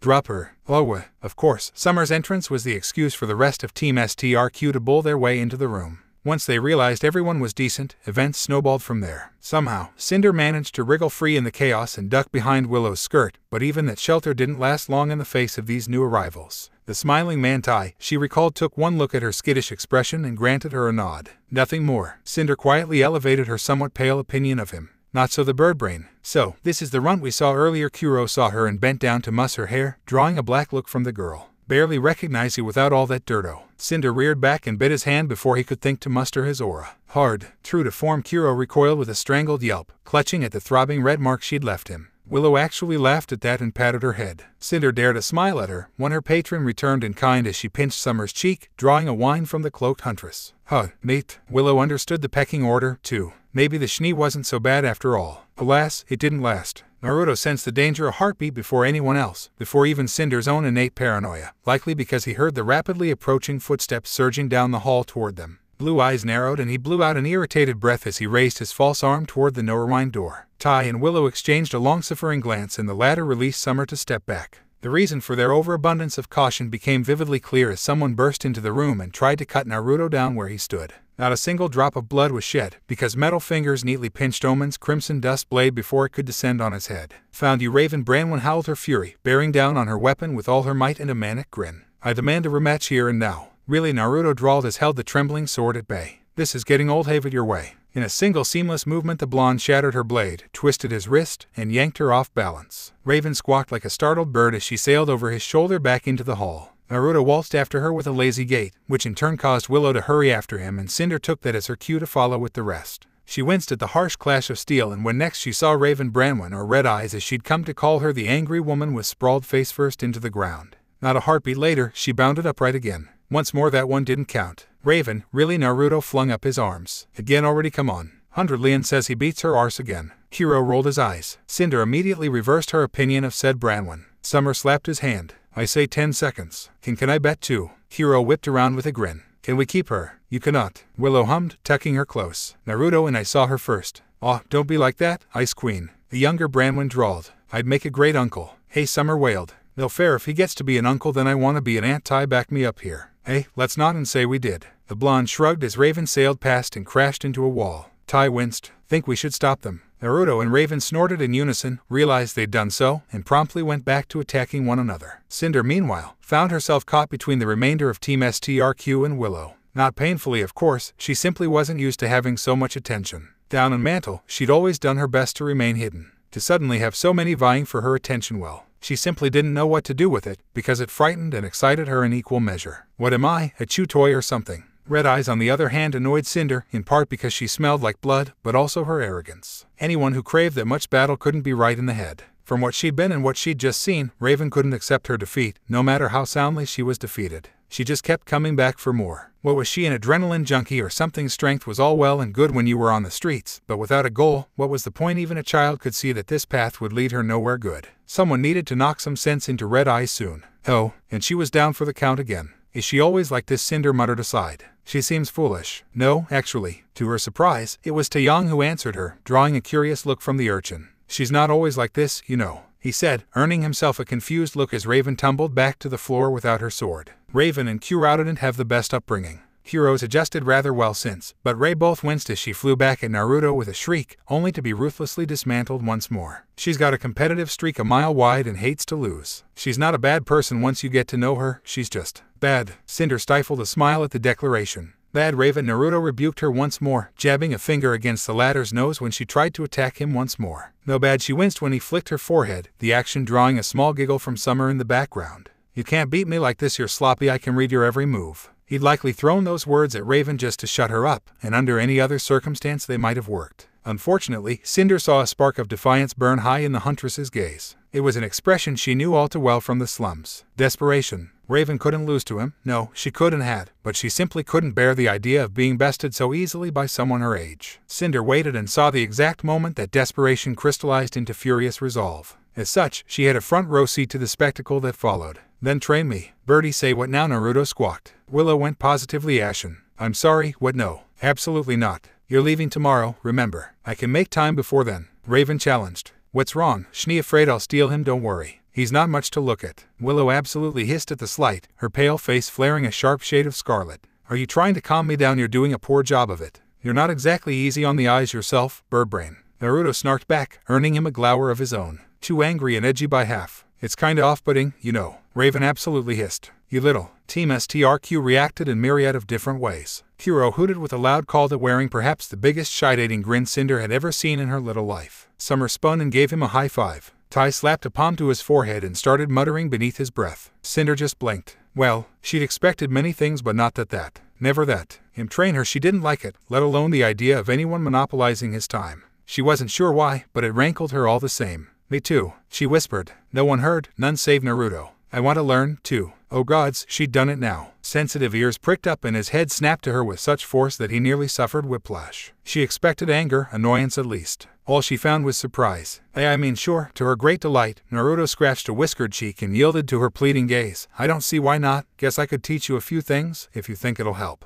And Willow, if she wants, he amended hurriedly as her hand clamped down his arm and twin chips of ice all bored into neck. But not Raven. Why not? He scowled at her. Don't wanna. Oh, so you'll teach the Schnee and a child, but not me. She jerked to her feet and rammed her forehead against his. Coward. How can you be such a hypocrite? I don't use a bloody sword, the blonde butted right back, blue eyes blazing into red. I have nothing to teach you, you'll do fine on your own. You're still going to train me. Raven's mouth twisted into a defiant smirk. If not now, then later. Your head back to Vale tomorrow. Willow stepped to his side, tugging Cinder with her. We are. Raven's smile didn't wave for a moment. That won't be a problem. You absolute dolt. Oh, Summer caught the hint and pounced on with a sharp gasp. Raven's semblance. Naruto grimaced. The hell's a semblance? All eyes, Cinder included, turned to her with a baffled look as Raven preened. The remainder of Team STRQ recovered first. Hiro's eyes lit up, with Tai not a heartbeat behind. All this talk of semblances sailed right over Cinder's little head, but by the end of it, Naruto had gone nearly apoplectic with anger and Willow with him. Cinder didn't much understand the lot of it. Summer had gushed about bonding in portals. Still, she understood this much: Raven could create a portal to whomever she'd bonded to. Apparently being a rival or someone to defeat counted enough in Raven's eyes. She even demonstrated as much. That was a handy ability. It made her heat and flames look paltry by comparison. For a moment afterward, just a moment, Cinder thought Naruto might explode. Naruto's face absolutely twitched. You know what, screw it. Garden. Tomorrow. All three of you. He swore and spun away. I've had enough for tonight. Can we get something to eat or what? Cinder almost began to wonder if the whiskered man was cursed somehow. He had to know what he was doing, didn't he? Now, a gentle voice soothed as a burly man bearing a white beard and heavy armor bowled into the hall from an adjacent corridor, ice blue eyes shining. I believe the boy's quite right. That's enough chaos for one night. I'll thank you not to blow holes in my home. Finally, a voice of sanity. She'd call this one the bearded man, for lack of any other name. Still, he looked almost familiar. She saw the man with the cane following him and wilted. She couldn't say what it was about Ospen that spooked her, only that something did. Maybe it was his face. Maybe it was his silence. Maybe it was just the way he looked right through her. She didn't like it. They had yet to speak so much as 2 words to one another, and for some innate reason she'd already formed a strong dislike of the man. Naruto shifted his body just so, placing himself in the man's line of sight. Cinder wasn't quite sure why that left her so relieved. Aha, there she is then. The bearded man took one look at her and all that grand composure he'd shown earlier shattered like brittle glass. My word, she's adorable. In short order, Cinder found herself swept into strong arms once more, unable to escape her captor's grasp. And Tiny, wherever did you find her? Mantle, Naruto said pointedly. Mantle, you say? Isn't there an orphanage down there? Cinder made a noise of disgust. Naruto and Willow shrugged helplessly. A flicker of concern passed through the elder man's gaze, followed by righteous fury, but he tamped it down. Cinder noticed. You learned to notice tiny tales like that when you lived on the streets. Interesting. Perhaps this man wasn't as much of a fool as he let on. Instead, he released her and rounded on Willow with a smile. My dear, I know I said I wanted grandchildren, but this is so soon, so sudden. Daddy, no. Willow groaned. By the gods, please don't overreact again. Daddy, yes, Nicholas, Schnee crooned. She's absolutely adorable. Cinder tried to dive out of the way when he patted her head. A thought occurred to her and she froze beneath that large hand, her blood turning to ice. Daddy, that meant father. Willow Schnee only had one father. By the brother gods, this was Nicholas Schnee, quite possibly the richest man in all of Atlas, perhaps even Remnant itself. And he was being kind to her. Or maybe this wasn't an act after all. Maybe she'd gotten lucky. Maybe they did care. Was she safe here? Unlikely. Nowhere was ever truly safe. But this place was safer than most. She could play the part, then, so long as they didn't hurt her. She wasn't like the other street rats. If anyone tried that, they'd get a knife in the leg. It wasn't like she was ungrateful or anything. She dreamed of a place like this for as long as she could remember. Why wouldn't she? She'd lived her life in the shadow of Atlas, clawing and scratching for what little she could find, all the while wondering what it was like up here. Now she was the one looking down on the world. Her stomach chose that moment to growl. Sounds like someone's hungry. Naruto smiled. Cinder clamped both hands on her stomach and scowled at it. Betrayal. Right then, shall we? Ospen offered, earning a blacker look from her that in turn drew a confused blink. I believe dinner is served. We did come to fetch you, originally. He took in the damaged walls with a glance, and a small frown pulled at his mouth. As for Miss Branwen, Raven bristled. We will have words later. Oh, so Team STRQ answered to Ospen. She'd remember that. Come on, sis. Kuro tugged her aside. Let's go and get you patched up. You can eat later. Dibs on Tai. Summer laid claim to the blonde's arm before he could escape. We'll catch up with you in a bit. Tomorrow. Raven craned her neck back and glared bloody red daggers at Naruto. Don't forget, or I swear by all that's holy, I will find you. Hiro muttered an apology and ferried her away. With that matter dealt with, Naruto turned and knelt, capturing Cinder's attention once more. You want up, kiddo? On his back happily, Cinder clambered onto his shoulders like a monkey, glad of the chance to rest. What followed was a confusing maze of halls and corridors that she couldn't even begin to remember, yet tried regardless. She failed spectacularly. Whatever the case, the Schnee mansion was a maze. A few maids and the odd servant favored them with odd looks, but with Nicholas and Willow present, none dared to challenge them. And then, quite suddenly, they arrived. When they led her into the dining room, her jaw nearly dropped. Defiance compelled her to click it shut and swallow the drool that began to pool in the corner of her mouth. It had nothing to do with the room, its long table, or even the lovely lit windows that let in the light of the shattered moon nigh above. No, her attention was decidedly drawn elsewhere. Her mouth clicked open again, and this time she couldn't quite keep herself from grinning at the sheer decadence of it all. For it was the contents of the table that seized her sight. So much food, plates upon plates of it. Ham turkey food she'd never seen before. Naruto set her down and snatched one such plate for himself as he took up a perch on the windowsill. He didn't move from that spot, even as he began to eat. A small distant part of Cinder respected that even as she beheld the feast before her. You never could let your guard down in the presence of strangers. But the pleasant aroma of the buffet before her inevitably claimed her attention once more. Was it even possible to have such a bounty in one place? Even the gangs didn't eat this well at their peak. Feel free to eat whatever you wish. Willow's hand guided her forward to a seat and Cinder numbly followed. Her hand stretched out and she yanked it back. No, she mustn't give in. This was a trick. It must be. They were trying to deceive her, weren't they? Yet as she watched a happily smiling Summer settle in beside her and Willow on her right, her defiance buckled. More so when they set a plate of turkey and mashed potatoes before her, the latter heaped in gravy. Go ahead. It's not poisoned. See, Naruto waved, mouthful of food. Winter pinged a fork off his head and he barely batted an eyelash. The dam broke and young Cinder tore into as though it were her last meal. Naruto blew out a breath and watched from his perch as she devoured the food. Adopting a kid. What the hell had he been thinking? He didn't know the first thing about raising a kid. Did he regret it? Not at all. There was just something about Cinder that told him he'd done the right thing. Who knew what she might have become if he'd left her in that alley? Case in point, she held out an empty plate. More. You'll get sick if you eat too fast. Willow warned. Don't care more. Willow arched an eyebrow. May have I more, please? Cinder squirmed in her seat, then considered again, trying to choose the best words for maximum effect. Mommy. Summer choked on her drink. Willow's face turned incandescent. Naruto tumbled out of the window with a startled squawk of shattered glass. Critical damage. Cinder laughed, then clamped a hand over her mouth as she realized he'd just fallen out of a window. That wasn't good, was it? A jaunty whistle greeted her and quite suddenly the blonde walked back up the way he'd came, cresting the windowsill with ease. His hand swung over the edge, brushed a bit of glass from his coat, and that was that. As she looked in disbelief, he calmly took a seat across from her and chose another plate. Still alive, thank God for Chakra. Why are you all looking at me like that? Hatai anybody? Willow sighed. Why am I not surprised? How did you do that? Summer squeaked out. Naruto blinked. Chakra, how else can't you do that? Taeyong finally found his voice. Not that was quite different. Nicholas hummed as he tore into a steak. See, I told you he was unique. Osman's eyes visibly bulged and Cinder stifled a smile at the sight. Good. She hoped he choked. So, this was to be her new life, then. In all honesty, she liked it. She liked it a lot. 3 meals a day, clean clothes, a warm bed, affection, love, care. Naruto and Willow were odd. Team STRQ was odder still. Osman was the only one she was genuinely uncomfortable around for reasons she couldn't understand, but she wouldn't have to deal with him for long. And the rest well, they were nice. They didn't hit her, didn't beat her. There was no pain here, no panic, only peace. Why were her eyes wet? Yuho. Naruto found her first. You okay there? Cinder blinked, rubbed her eyes with a small hand, utterly baffled when it came away damp.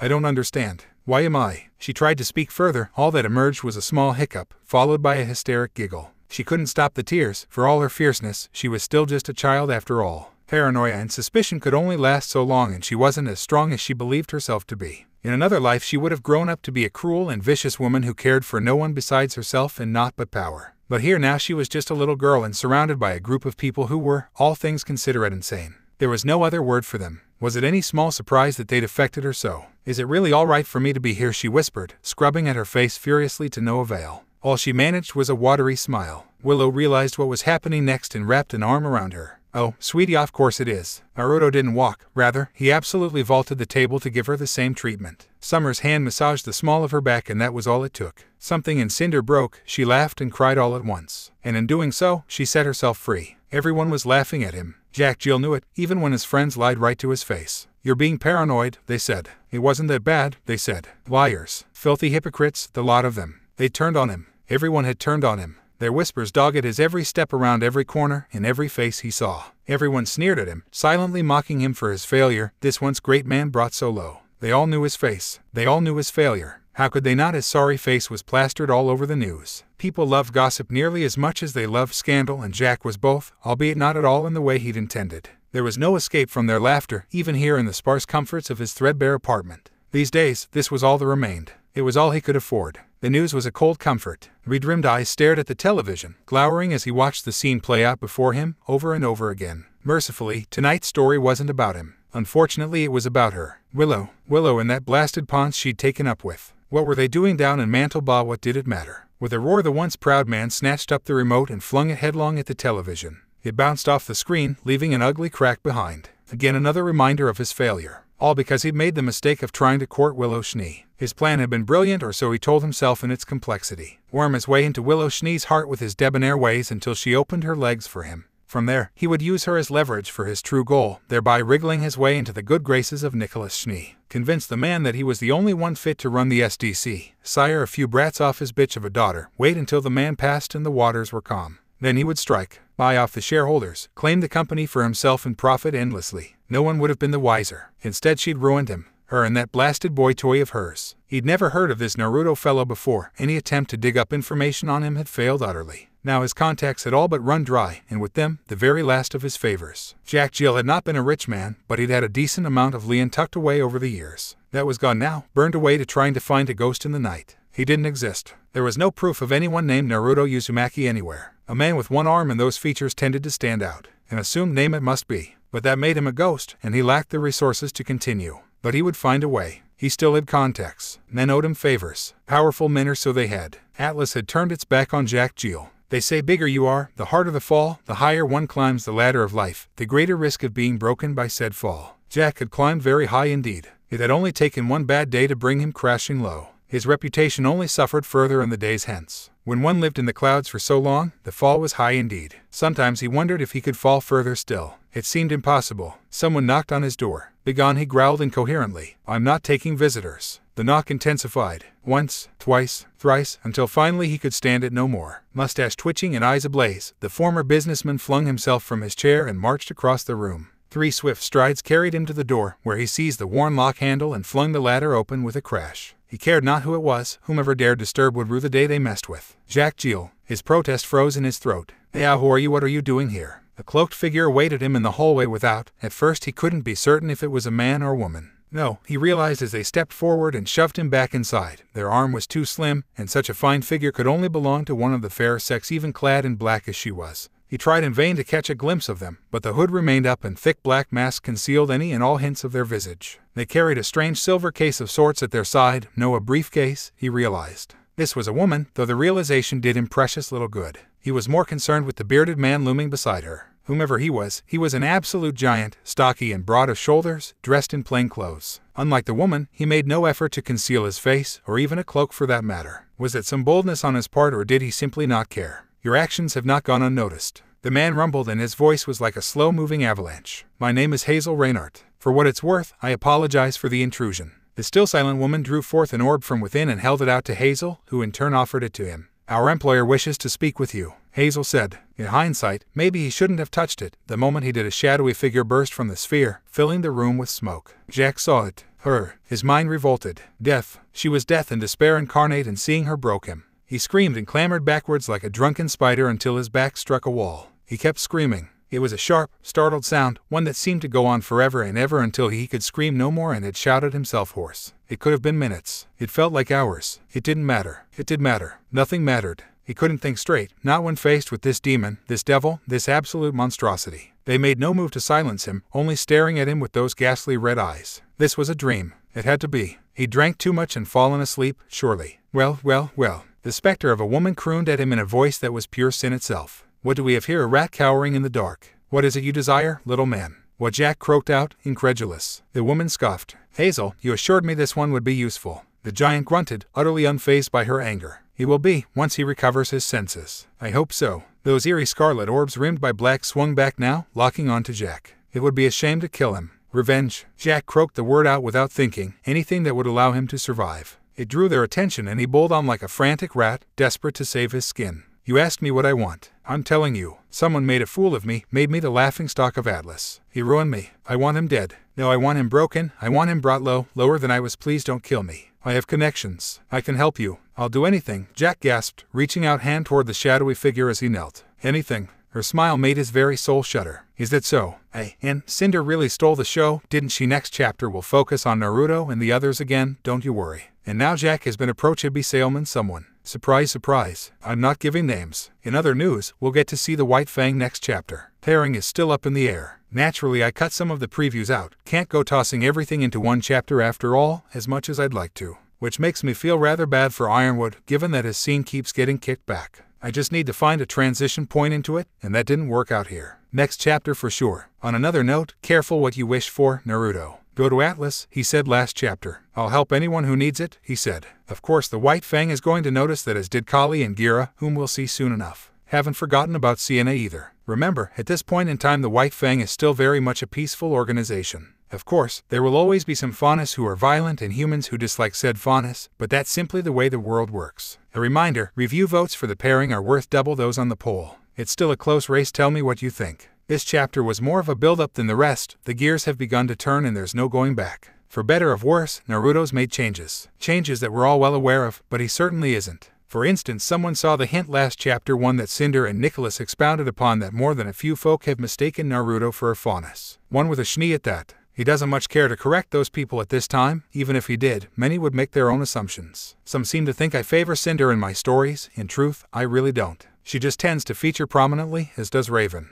In some she dies. In others, she lives. Oi, don't give me that look, I ain't spoiling anything, I have standards also. Full credit to Fox Boss for ARM ideas. You'll see some wacky ones in coming chapters. In his own words, I'm thinking Watts decides to go full throttle with it and makes various types for multiple situations and fighting styles. You have no idea. As for pairing Snope, not telling yet. In fact, I've even created a poll on my profile. Give it a look and a vote after your review, will you? Or you could just vote via review. I tend to prefer that, these days. Reviews are all that keep this sick man going these days, they truly brighten my day. So in the immortal words of Atlas, review, would you kindly, and enjoy the previews. As ever, a warning. Spoilers, spoilers, spoilers. Read at your own risk. Plot details ahoy. Read at your own risk. Still here, are we alrighty then? Someone asked if Naruto's just gonna go around adopting all the kids. Oh, is that a challenge? It sounds like a challenge. Well then, challenge accepted. Of course, he's going to have kids of his own, but I won't say with who. Not yet. Keep those votes, reviews coming. There's a mob of faunus outside. Nicholas arched a bemused brow as the blonde blinked sleep from his eyes. You're doing, I suspect. Yeah, I'll deal with it. Why hey, let me go, I'll get you, old man. Naruto twitched. Why you little, I'm not that old, you little shit. Roman kicked him in the groin. The blonde absolutely hissed, but didn't drop him. HRMPH, some master thief. Still, you've got guts breaking into my house. Instead he grinned, and it was a terrifying thing indeed. I like that. Now where's your little friend I saw earlier? There she is. Blue eyes snapped into gold and he swept a hand outward to seize a small body by the scruff of the neck before she could slit his throat. Neo's tiny form flailed desperately, to no avail, though she did manage to stick the bastard in the ribs with her blade. He merely rolled an eye, swung her around, and sent her crashing into Roman. The impact wrenched them both free and the boy's heart leaped into his throat. This was their chance to escape, get the hell out, and the door slammed shut in their faces. Rather than pursue, their would-be victim pulled up a chair. You know, I was just telling Cinder she needed to make some friends. Their captor hummed. She's not a very social child, you see. Cinder soon realized she was the only one still standing, and only then out of mercy. No fair summer sprawled flat on her back. You cheated. Willow joined her a heartbeat later. Too fast. Raven gurgled breathlessly. Absolute bastard.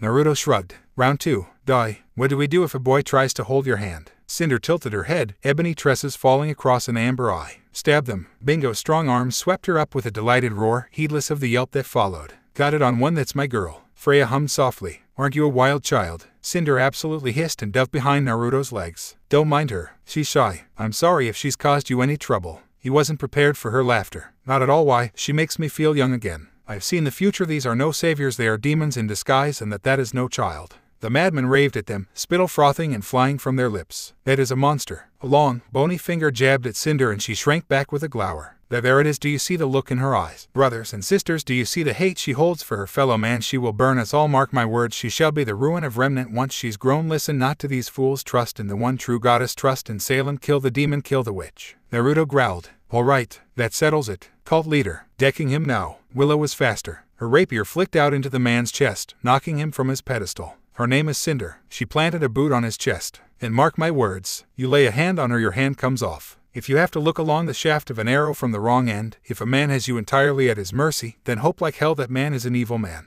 Because the evil like power over people, and they want to see you in fear. They want you to know you're going to die. So they'll talk, they'll gloat, they'll watch you squirm. They'll put off the moment of murder like another man will put off a good cigar. So hope like hell your captor is an evil man. A good man will kill you with hardly a word. Terry Pratchett, Men-at-Arms. Crossing the line. Funny thing about shadow clones. Some say they're a perfect replica of their creator in every sense of the word. They'd be right. Mind, memories, thoughts, even mannerisms, they are in every way identical to their creator. Given enough chakra and proper motivation, they can accomplish nearly any task. They're easily capable of recognizing a threat and taking the initiative against. Their only true limit is their durability, that is to say, their capacity to withstand pressure or damage in the face of said threat. When made durable enough and with enough numbers, they could be a potent threat. Naruto had left behind more than 24 such clones in Mantle, nearly 30 to be exact. Lacking the proper form and focus that came with the hand signs, Naruto had simply brute forced the jutsu to create clones of himself for a singular goal. He hadn't given it any thought. In all honesty, he'd forgotten about his brothers in arms through no fault but his own.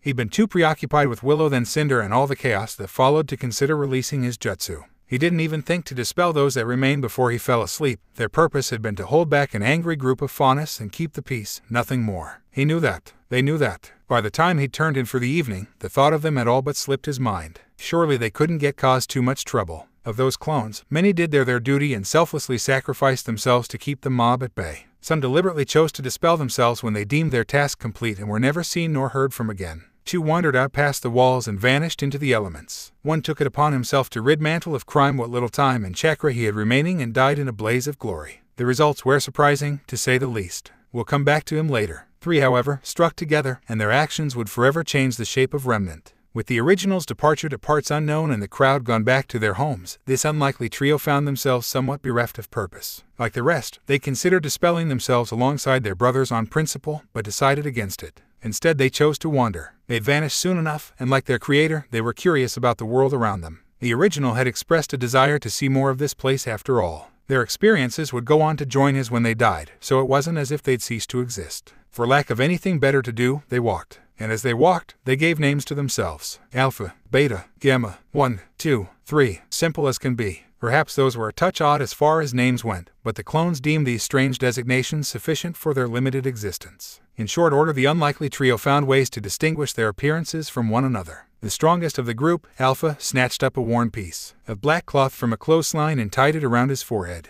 The wisest, Beta, chose a scarlet scarf to conceal the lower half of his face from view. Unfortunately, the kindest of them and also the youngest of them by virtue of creation didn't bother to disguise themselves at all, much to the chagrin of his elder brothers. "You're not going to change anything?" Gamma Alpha asked. "No," the third clone scoffed and crossed both arms behind his head. "Don't feel like it." The lead clone snagged a battered fedora from a sleeping drunkard and slammed the hat down on their brother's head. "Hey, there we go." He grinned as Gamma grappled with the new headgear to no avail. It was all but wedged around his head. "Don't sulk now. I think it suits you." "Hey, I've been meaning to ask," he began, drawing their attention. "How's it feel, having a metal limb? You do realize you have one, too?" Beta pointed out. "Right there, on your arm." "Yeah, but who better to ask than myself, right?" The trio exchanged a knowing look. "Chatty, aren't you?" Alpha paused to heft his prosthetic limb and considered it as one might a shiny new tool. "I guess it feels light. Lighter than it should be at any rate." A flick of the wrist produced an audible click and he flinched, half expecting a weapon to pop forth. Thankfully, none did. This time. "Hey, I thought it would be heavier, or something."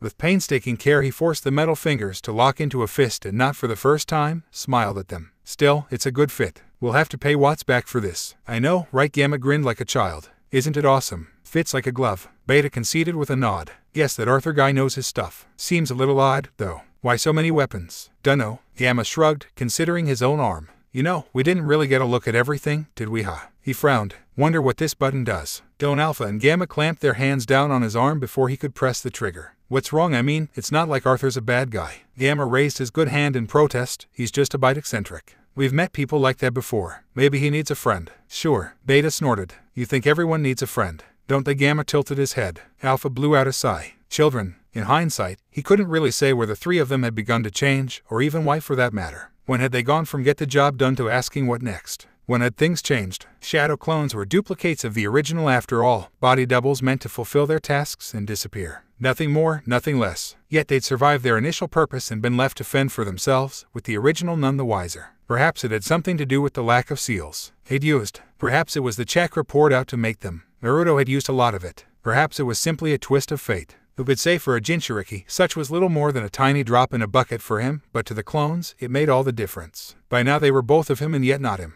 Each different, each in their own ways. They'd had hours to walk about, now time in which to form their own impressions of the world, and the world had shaped them in turn. Beta was unusually taciturn, showing a reserved side that bordered on melancholy. Not quite sadness, not quite sorrow, but something else. Cynicism perhaps. Gamma, meanwhile, empathized Naruto's kindness, and was almost childlike in his compassion and humor. He was quite possibly the purest of them, untainted by doubt or fear. Alpha felt these things, but they were muted, overshadowed by a different emotion. Beta embodied cynicism and Gamma was empathy incarnate. That much was true. He answered to a higher calling. Curiosity, of his existence, of this world, of so many things. Like the original, he had questions, and he wouldn't hesitate to find the answers, though his time was short. Even with their overabundance of chakra, the three of them were steadily burning through it merely by existing. Never mind more physical acts such as fighting or running. In all likelihood, they wouldn't be around to see the next sunset. Not without a chakra transfusion or some very clever thinking. What are we supposed to do? Anyway, Gamma's gentle inquiry drew him back to reality. This is nice and all, but should we really be wandering around like this? Yeah, it's not like the boss man to let us walk around like this, Beta pointed out, raising a finger. He's probably gonna dispel us the second he wakes up. You know what's the point of?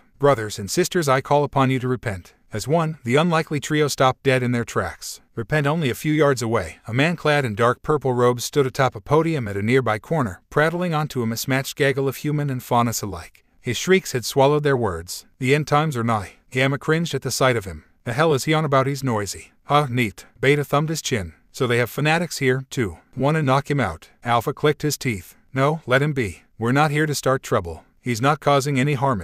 Salem has come. Her apostles are here among us in this very city. Repent, repent. As they strode past, the madman threw his head back with a mad cackle and reached slender arms into the sky, fingers grasping at the broken moon as though to seize it in his very hands. Cannot you not see her signs in the sky? The child has been taken, and soon the fires will rise. Abandon your false gods, throw yourself at her feet and be saved. Repent, before it's too late. Repent. Ignore him. Already him. Beta yawned. Let's get something to eat. We don't have any money. Alpha groaned. No, don't even give me that look. No stealing. These folk have little enough as it is. You, they're pretenders, shadows of the impostor. The madman priest continued to rave at their backs as they left him to his sermon. Do you not see the truth of Salem's grace? Are you blind? Do you not see how meaningless your little lives are? It was like flicking a switch. Something ugly reared its head in Alpha's heart, and the clone turned his head a fraction of an inch. A lone blue eye leered over his shoulder and bore into the priest with killing intent. Just a little. Just a touch. Not enough to cause any irreparable damage on his part, but it silenced the lunatic all the same. He foamed at the mouth and toppled off his crude podium with a gurgling squawk. Alpha raised a lone finger in salute as they sauntered away. No one bothered to catch the madman, nor did anyone dare to challenge them as they departed.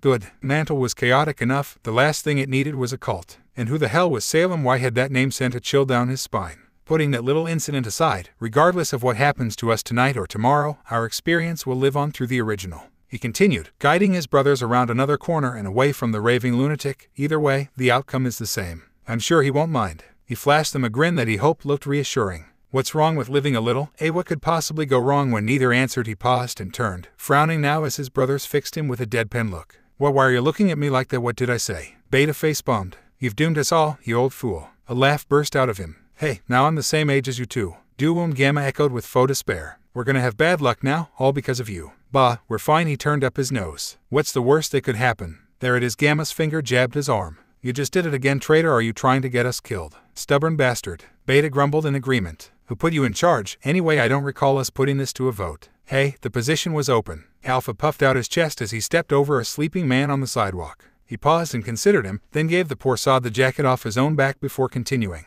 Neither of you took it, so, by virtue of having the most chakra, it went to me. He shrugged as his brothers in arms continued to glower at him. Besides, the boss created me a whole 5 seconds before either of you big lugs, so that means I'm in charge. A pause followed as he reconsidered his words. Till he wakes up and dispels us, at least. Gamma looked like he was about to retort something to that effect, but he paused instead, frowned, sniffed at the air. Why do I smell smoke? He blinked rapidly, eyes widening. No, not smoke. Kinda smells like ash. Alpha facepalmed in the same moment. It's probably nothing. Maybe, hopefully. Someone screamed in the distance. Beta arched an eyebrow. Nothing? Hey. Damn it. Limited though it was compared to the original, the three of them could still sense some semblance of negative emotions. Something had spiked just now. Something close. Very close, indeed. Close enough to send people running for their homes and away from the noise. Credit where it was due, Alpha didn't hesitate and neither did his brothers. They raced right into the chaos after him. Bounding around the corner, he darted around a frantic couple, vaulted a food stall and snagged the first passerby he could find. What's going on here? He soon wished he hadn't, for they soon supplied them with an answer. His eyes did the rest. Mantle was on fire. Much to their horror, nearly an entire street had gone up in flame. Some of it was still burning even, buildings collapsing in on themselves as he looked on.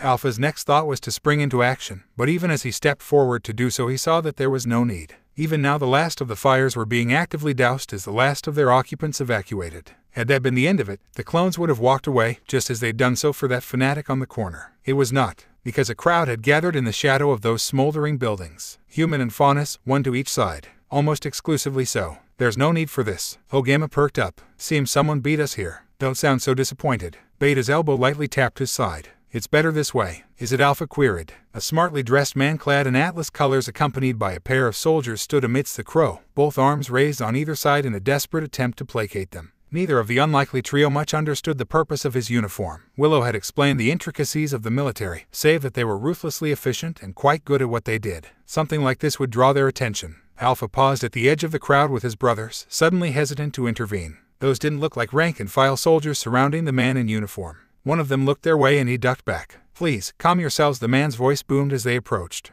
There's no need for violence, we'll get to the bottom of this. Unfortunately, the crowd seemed to disagree with that remark, judging by the vehemence of their reaction. Piss off, Ironwood. What's a captain like you doing down here? Come to rub elbows with the common folk, have ye? Alpha and Beta exchanged a bleak look. Ironwood didn't Watts mention someone by that name. Did he now? It was Gamma's turn to frown. I don't really remember. You wouldn't. Beta sniped. Too busy with your new toy. Hey, in hindsight, it didn't take much to see why they were making such remarks. Both groups looked rough, to say nothing of the mismatched weapons gripped in their hands. They likely wanted blood and would settle for nothing less. Perhaps this lot were the cast-offs from the last crowd they'd stopped. Perhaps they were simply drunken louts who'd had won too many and were spoiling for a fight. Perhaps they'd lost loved ones in the blaze and grief had blinded them to the truth. Whatever the case, they were spoiling for a fight and about to get one from the looks of it. These folks clearly wouldn't back down without violence. Still, to intervene now would be. That looks ugly. Should probably do something about it. Gamma muttered, drawing his attention. We're gonna help, right? We can't just leave them like this. They've got weapons. Beta grumbled.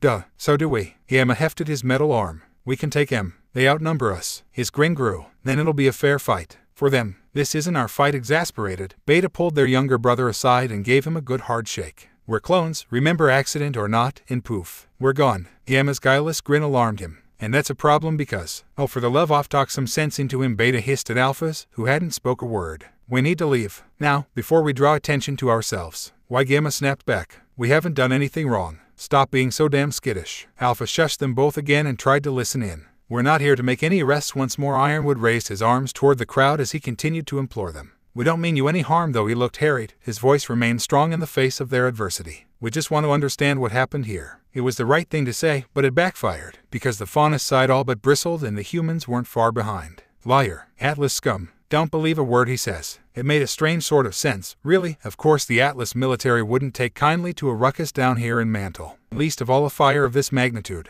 They weren't the sort to ignore this kind of destruction, and it seemed the faunus were getting the brunt of the blame. Honestly, it made Alpha pity their plight all the more. Poor sods. Atlas was cold enough, but Mantle was freezing. Small wonder they were miserable. He could see why the original wanted to do something about that. A thorn of guilt stabbed at what passed for his heart. Sienna did it. A portly man wearing a butcher's apron over dark clothes stepped forth from the crowd, braying like a bull. She started the fire. I saw her skulking about. Her. Alpha tilted his head. Beta and Gamma mirrored him. Piss off, Raoul. I didn't do shit. A young voice cracked back like a whip, drawing their attention to a third party in the crowd. I was just trying to get a meal. Alpha finally glimpsed the speaker near his elbow. The young woman didn't see him yet, but he saw her, a rough-looking girl with hair dark as ebony, clad in strange leathers of black and orange alike. Oh, her tan skin blemished with dirt and bruises. Oddly enough, her arms were exposed, and were those stripes on her arms tattoos, birthmarks? Maybe he couldn't be sure. She was a faunus, however, of that much there could be no doubt. Those furry ears twitching atop her head couldn't be anything but, by the log, she looked absolutely livid when the butcher replied. The hell you were, Raoul scoffed. I don't serve faunus. No, you don't. In spite of her injuries, Sienna's golden eyes burned with defiance, and she railed at the butcher with a singular ferocity that belied her slight size. which is why I had to rummage through your scraps for a decent meal. She turned her head and spat at his feet. Again, an angry murmur moved through the crowd. Gamma turned aside. She's kidding, right? Why would people do this? Alpha and Beta exchanged another bleak look. Aha! The butcher jabbed a finger at her with a triumphant cry, heedless of the angry blue eyes blazing into his back. You see, she admits that she was here murderer. I never said that. She stepped forward to meet him, reaching for the chain whip resting against her hip. Get the wax out of your ears. Ironwood stepped in to keep them apart. If you'll just allow us to take your statements, we can. Like hell, the girl viciously slapped his hand back with a cry. You'll throw me in a cell, you Atlas prick, I know your kind. Alpha flinched, a thorn of guilty concern pricking at his chest. Had they caused this by preventing one outbreak of violence? Had they merely given rise to another to make matters worse? Ironwood and his men were still trapped between them both sides. Wasn't this their job? Was it really his place to intervene here? Well, Beta blew out a sigh and hung his head. Looks like he bit off more than he could chew. Someone's gonna start something at this rate. What do you wanna do? Non-lethal, Gamma chirped, poking his head between them. Fine, don't hurt them too badly. Alpha rolled up his right sleeve. They're just ordinary people, most of them probably lack aura. We don't want to kill them. He turned a pointed gaze on Gamma. If this turns into a brawl, get the girl somewhere safe. Not the Schnee mansion,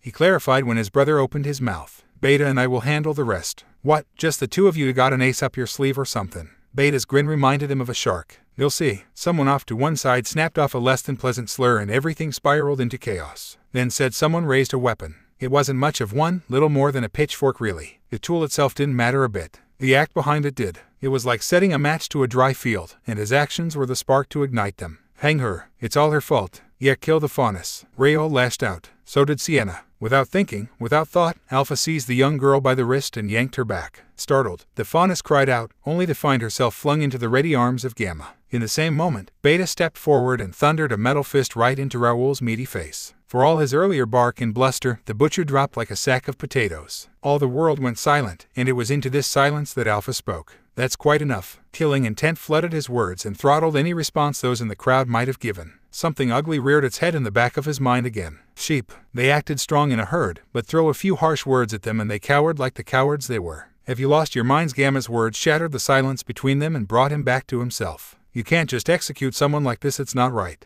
I have a name, damn it, Sienna shouted in his arms. Yes, you do. Beta patted her head. Now shut the hell up. Hey, freaking faunus! Raoul groaned at their feet and tried to rise. Beta kicked him to make sure that didn't happen. The military man Ironwood stepped up to lay a hand on Alpha's shoulder. He barely felt it. I appreciate your assistance, but I'm afraid I'm going to have to ask. Alpha shook him off. You shush, we are talking. An uncharacteristic ember of anger ignited deep in his chest as he turned his gaze back to the crowd, at their fear-stricken faces. Perhaps the captain was trying to do his job, but these people he wanted a scapegoat. Someone to lash out against, someone to blame for all their fear and misery. In their eyes, guilt or innocence didn't matter. Someone needed to be punished, and Sienna had been chosen for that role. Mob mentality at its finest. It made him sick. They should die. These folk were neither shinobi nor huntsmen, they weren't even people in his eyes. What had the original said? Come to Atlas, he would help them. Ha, the crowd from before might have been different, but these people didn't need help. They deserved to burn, each and every one off. Where had that thought come from? The clone's eyes pulsed red for the merest of moments before he restrained himself. Breathe, boy. Calm down. Don't do anything reckless. Shaking his head, he planted both feet and crossed his arms before his chest. Go home, the lot of you. The word emerged as a low, angry growl. You shall not pass. Beta stepped up to join him. If you want to fight that badly, then you'll be fighting all of us. Got it. Someone lobbed a rock at the back of his head. Alpha sensed it, caught it in his right hand, and ground it to fine powder in his palm. Slowly, painstakingly, he opened his fingers and let the dust fall to join the fresh snow upon the ground for all to see. When he raised his gaze, no more stones followed the first. A small, silent part of him took vindictive pleasure in the fear that followed. Several civilians backpedaled. Really, a blonde eyebrow arched. We're throwing rocks. Now I know the saying about casting stones, but this is a little ridiculous, don't you think? Freak, someone cried. Go be with your own kind. Beta ducked as an empty wine bottle whizzed past his head. Hey, Alpha, meanwhile, blinked at the remark. Did they think he was a faunus? Right, to hell with this. He waved over his shoulder. Gamma, go. We'll join you later. Behind his brothers, Gamma stuck out his tongue and bolted, a struggling Sienna still clutched against his chest. Incensed at the possibility of their quarry escaping what they believed to be retribution, several humans boiled forward on one side. A group of angry faunus moved to intercept them, leaving Ironwood and his men caught in the middle. Rather than intervene, the two officers closed ranks around their captain and ushered him to safety. It was here, in this brief, beautiful moment of chaos, that Alpha palmed a trio of smoke bombs into his hands. There were only two of them. That much was true. They made all the difference. The first grenade detonated between the mobs and spewed a noxious black smog into the night. Not a heartbeat later a second landed, followed by the third from Beta. Caught unawares and with a rapidly expanding cloud of thick haze obscuring their vision, some of the less bold civilians opted to turn tail and run rather than face reprisal. None even paused to consider who had thrown them or why. Some, perhaps too foolish or too angry to reconsider their actions, still tried to attack. Poor choice, that. Alpha and Beta had no interest in getting dispelled, nor did they intend to perpetuate this farce any longer with Gamma safely away. Two trained clones with their blood up against a ragtag group of drunk and disorderly civilians. It wasn't even a contest. Caught unprepared by the sudden onslaught, the angry civilians were quickly overwhelmed. One turned to flee and Beta created another clone and launched them at him like a missile, tackling him to the floor before he could make his escape. Alpha blinked, bemused by the ingenuity. Not a bad tactic. Still, he didn't think they had enough chakra left to make clones. Apparently Beta did. Huh, neat. Something to remember for later. Still, after all that the brawl, mugging, or whatever the devil this was, ended in moments. Breaking of a bit of wire from their pouches, the clones went to work subduing their fallen assailants. Beta met his gaze as they bound the last of them. Looks like the captain's got some moves. He fought pretty hard. Alpha followed his gaze and soon saw what he was grasping at. A few unlucky sods had been foolish enough to go after Ironwood and his men. Judging by the twitching heap at his feet, they hadn't fared well. One of them was wrapped up by a length of steel cable stemming from was that a fishing rod who used a weapon like that whomever they were, they seemed preoccupied with the prisoners. Thanks small mercies for that. He'd had just about all he could stand of people for today. As such, when the captain came up to them, he nearly bolted. He expected handcuffs, a reprisal for excessive force at the very least. Instead he got a pat on the back. Well fought, the both of you. The man actually congratulated them. You two acquitted yourselves well out there. Then arrest us. Beta raised his chin in stoic defiance. I think not. The captain laughed, rubbing his fist. After that display, I dare say I'd like to recruit the two of you. Both blondes blinked. And you are, James. Their newfound acquaintance ally extended an arm to introduce himself. James Ironwood. You have my gratitude for what you did back there. When neither moved to take it, he hastened to explain. I had no intention of arresting that poor girl, but I couldn't intervene without starting an incident. For that, you have my thanks. Don't mention it. Alpha accepted it without thinking. More fool he. The man had a grip just like his name. What was his hand? Pure metal or something? That's a strong grip you got there. I could say the same of you. The captain granted with a frown, though his eyes strayed to Beta. That trick you did earlier, was that a semblance? Just how many can you make? Beta made a choking sound and tugged his scarf higher to hide his face. Something like that. Alpha didn't even pause to consider his answer. I dunno. Hundreds, thousands, never really tested our limits. As if to echo that very thought, Beta's clone shrugged and the absolute traitor dispelled itself in a plume of white smoke. Ironwood stiffened, his smile turning brittle with shock and disbelief. Alpha wasn't privy to his thoughts beyond that. Perhaps had he possessed such clairvoyance, he might have been more a touch warier with his words just now. How could he have known James didn't radiate such much as an iota of negativity, and whatever fell magic the mark on the original's hand wrought, it didn't transfer through to his clones. He was blissfully ignorant of what he'd just done, and the ramifications of his actions here in this moment.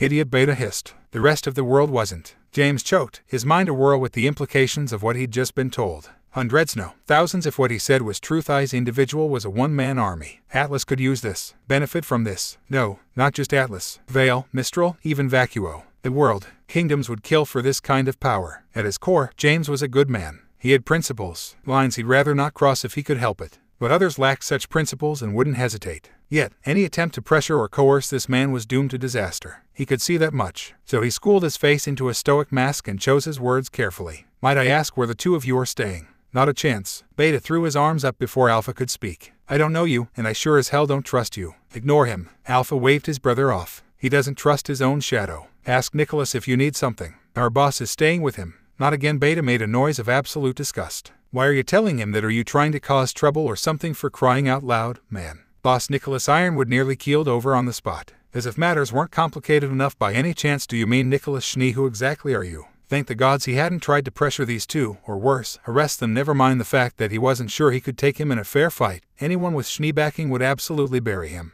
You didn't mess with a Schnee. It just wasn't done. Nicholas Schnee was a kind fellow to be sure, but he'd go to hell and back for his friends and family. He wasn't eager to make an enemy of him. Moreover, Nicholas was an old friend. He wasn't sure what to make of this boss fellow, however. With such little information at hand, he didn't dare make any assumptions, save the worst. He pointedly noticed that these young men had yet to answer him. You're not going to tell me your names, are you? Beta all but flipped him off. Nope. Look, Alpha at least had the wherewithal to realize his earlier gaffe before he opened his mouth again. We're really not at liberty to explain ourselves here. When Ironwood tried to speak, he shushed him. It's not that I don't want to, it's just complicated. He amended at his brother's withering glare. If you want to talk that badly, take it up with the boss. Preferably in the morning. A lot could happen by then. Ironwood resisted the urge to punch the nearest wall over and over again. Might I ask why he hazarded?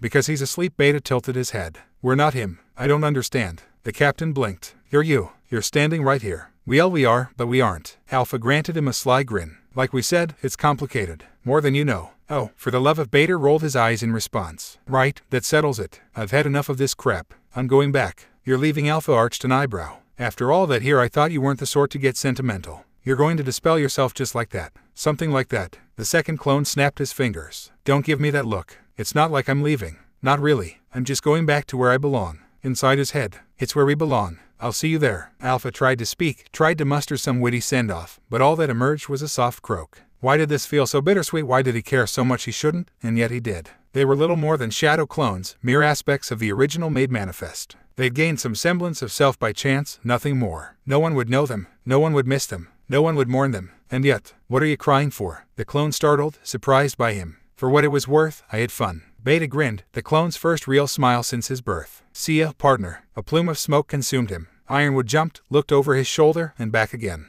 What in the where did he go? Home. Alpha sighed, shoulders drooping. I should be going, too. For the boss, this'll all be a vivid dream. But for Yowell, a bitter chuckle escaped him. Be nice to him, alright, he's had a rough time. Alpha didn't so much blur as he did vanish. Even as James realized what he intended, the lone clone had already vanished in a swirl of leaves. By the time he thought to look up and caught sight of him again, the doppelganger was little more than a receding shadow on the rooftops. Then not even that. He never saw the faint plume of smoke that followed, but he felt the cold breeze in his wake. Within moments he was gone entirely, leaving him to deal with the aftermath. It would be the beginning of a long evening for James, one that would change Remnant just a little more. For better or for worse, who could day? Naruto would wake to quite a spectacle come morning, utterly baffled by what had transpired in his absence. After all, for him, it was only a dream, little more than a fleeting phantasm. But this Thigh's dream would change the world. Hey, don't worry, next chapter focuses on the main cast again. Let us know if you like the clones or not. Read this note would you kindly, else you may find yourself horribly lost. Now before anyone squawks, Naruto's clones aren't a plot device for convenience. They're a one-off. They had a purpose in this story, brief though it was, to show some of Naruto's emotions. Time and you, the reader, will tell if we see them again.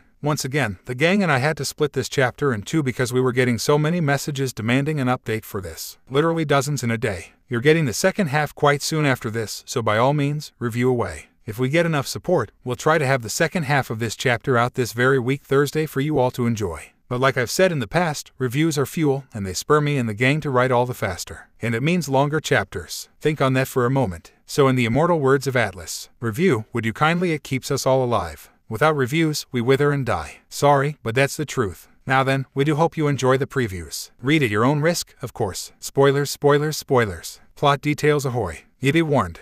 HRNGH, what a weird dream. Me Naruto frowned. Sienna tried to bite his hand. Naruto groaned. Right, training. Woo. Willow elbowed him. Don't be such a dolt. He promised, remember, and besides. He looked down. Cinder's pleading expression turned his resolve to jelly. Gods, you could weaponize that kind of cuteness. How could anyone stand against it? Alright, geez, twist my arm, why don't you? No, don't go. Why are you leaving me here? Why am I always left alone? It's so lonely, I don't want to be alone. Men are weak. Divide them, placed out in their minds, and any semblance of power they once had will wash away. Did. Willow nearly keeled over on the spot. Nicholas chortled softly. You're clearly sweet on him, my dear. Why not? Okay, sadly the chapter is over. And if you enjoyed, just leave a like and subscribe with post notification. So when the next chapter is ready, you will be notified. Okay, see you in the next video. Bye.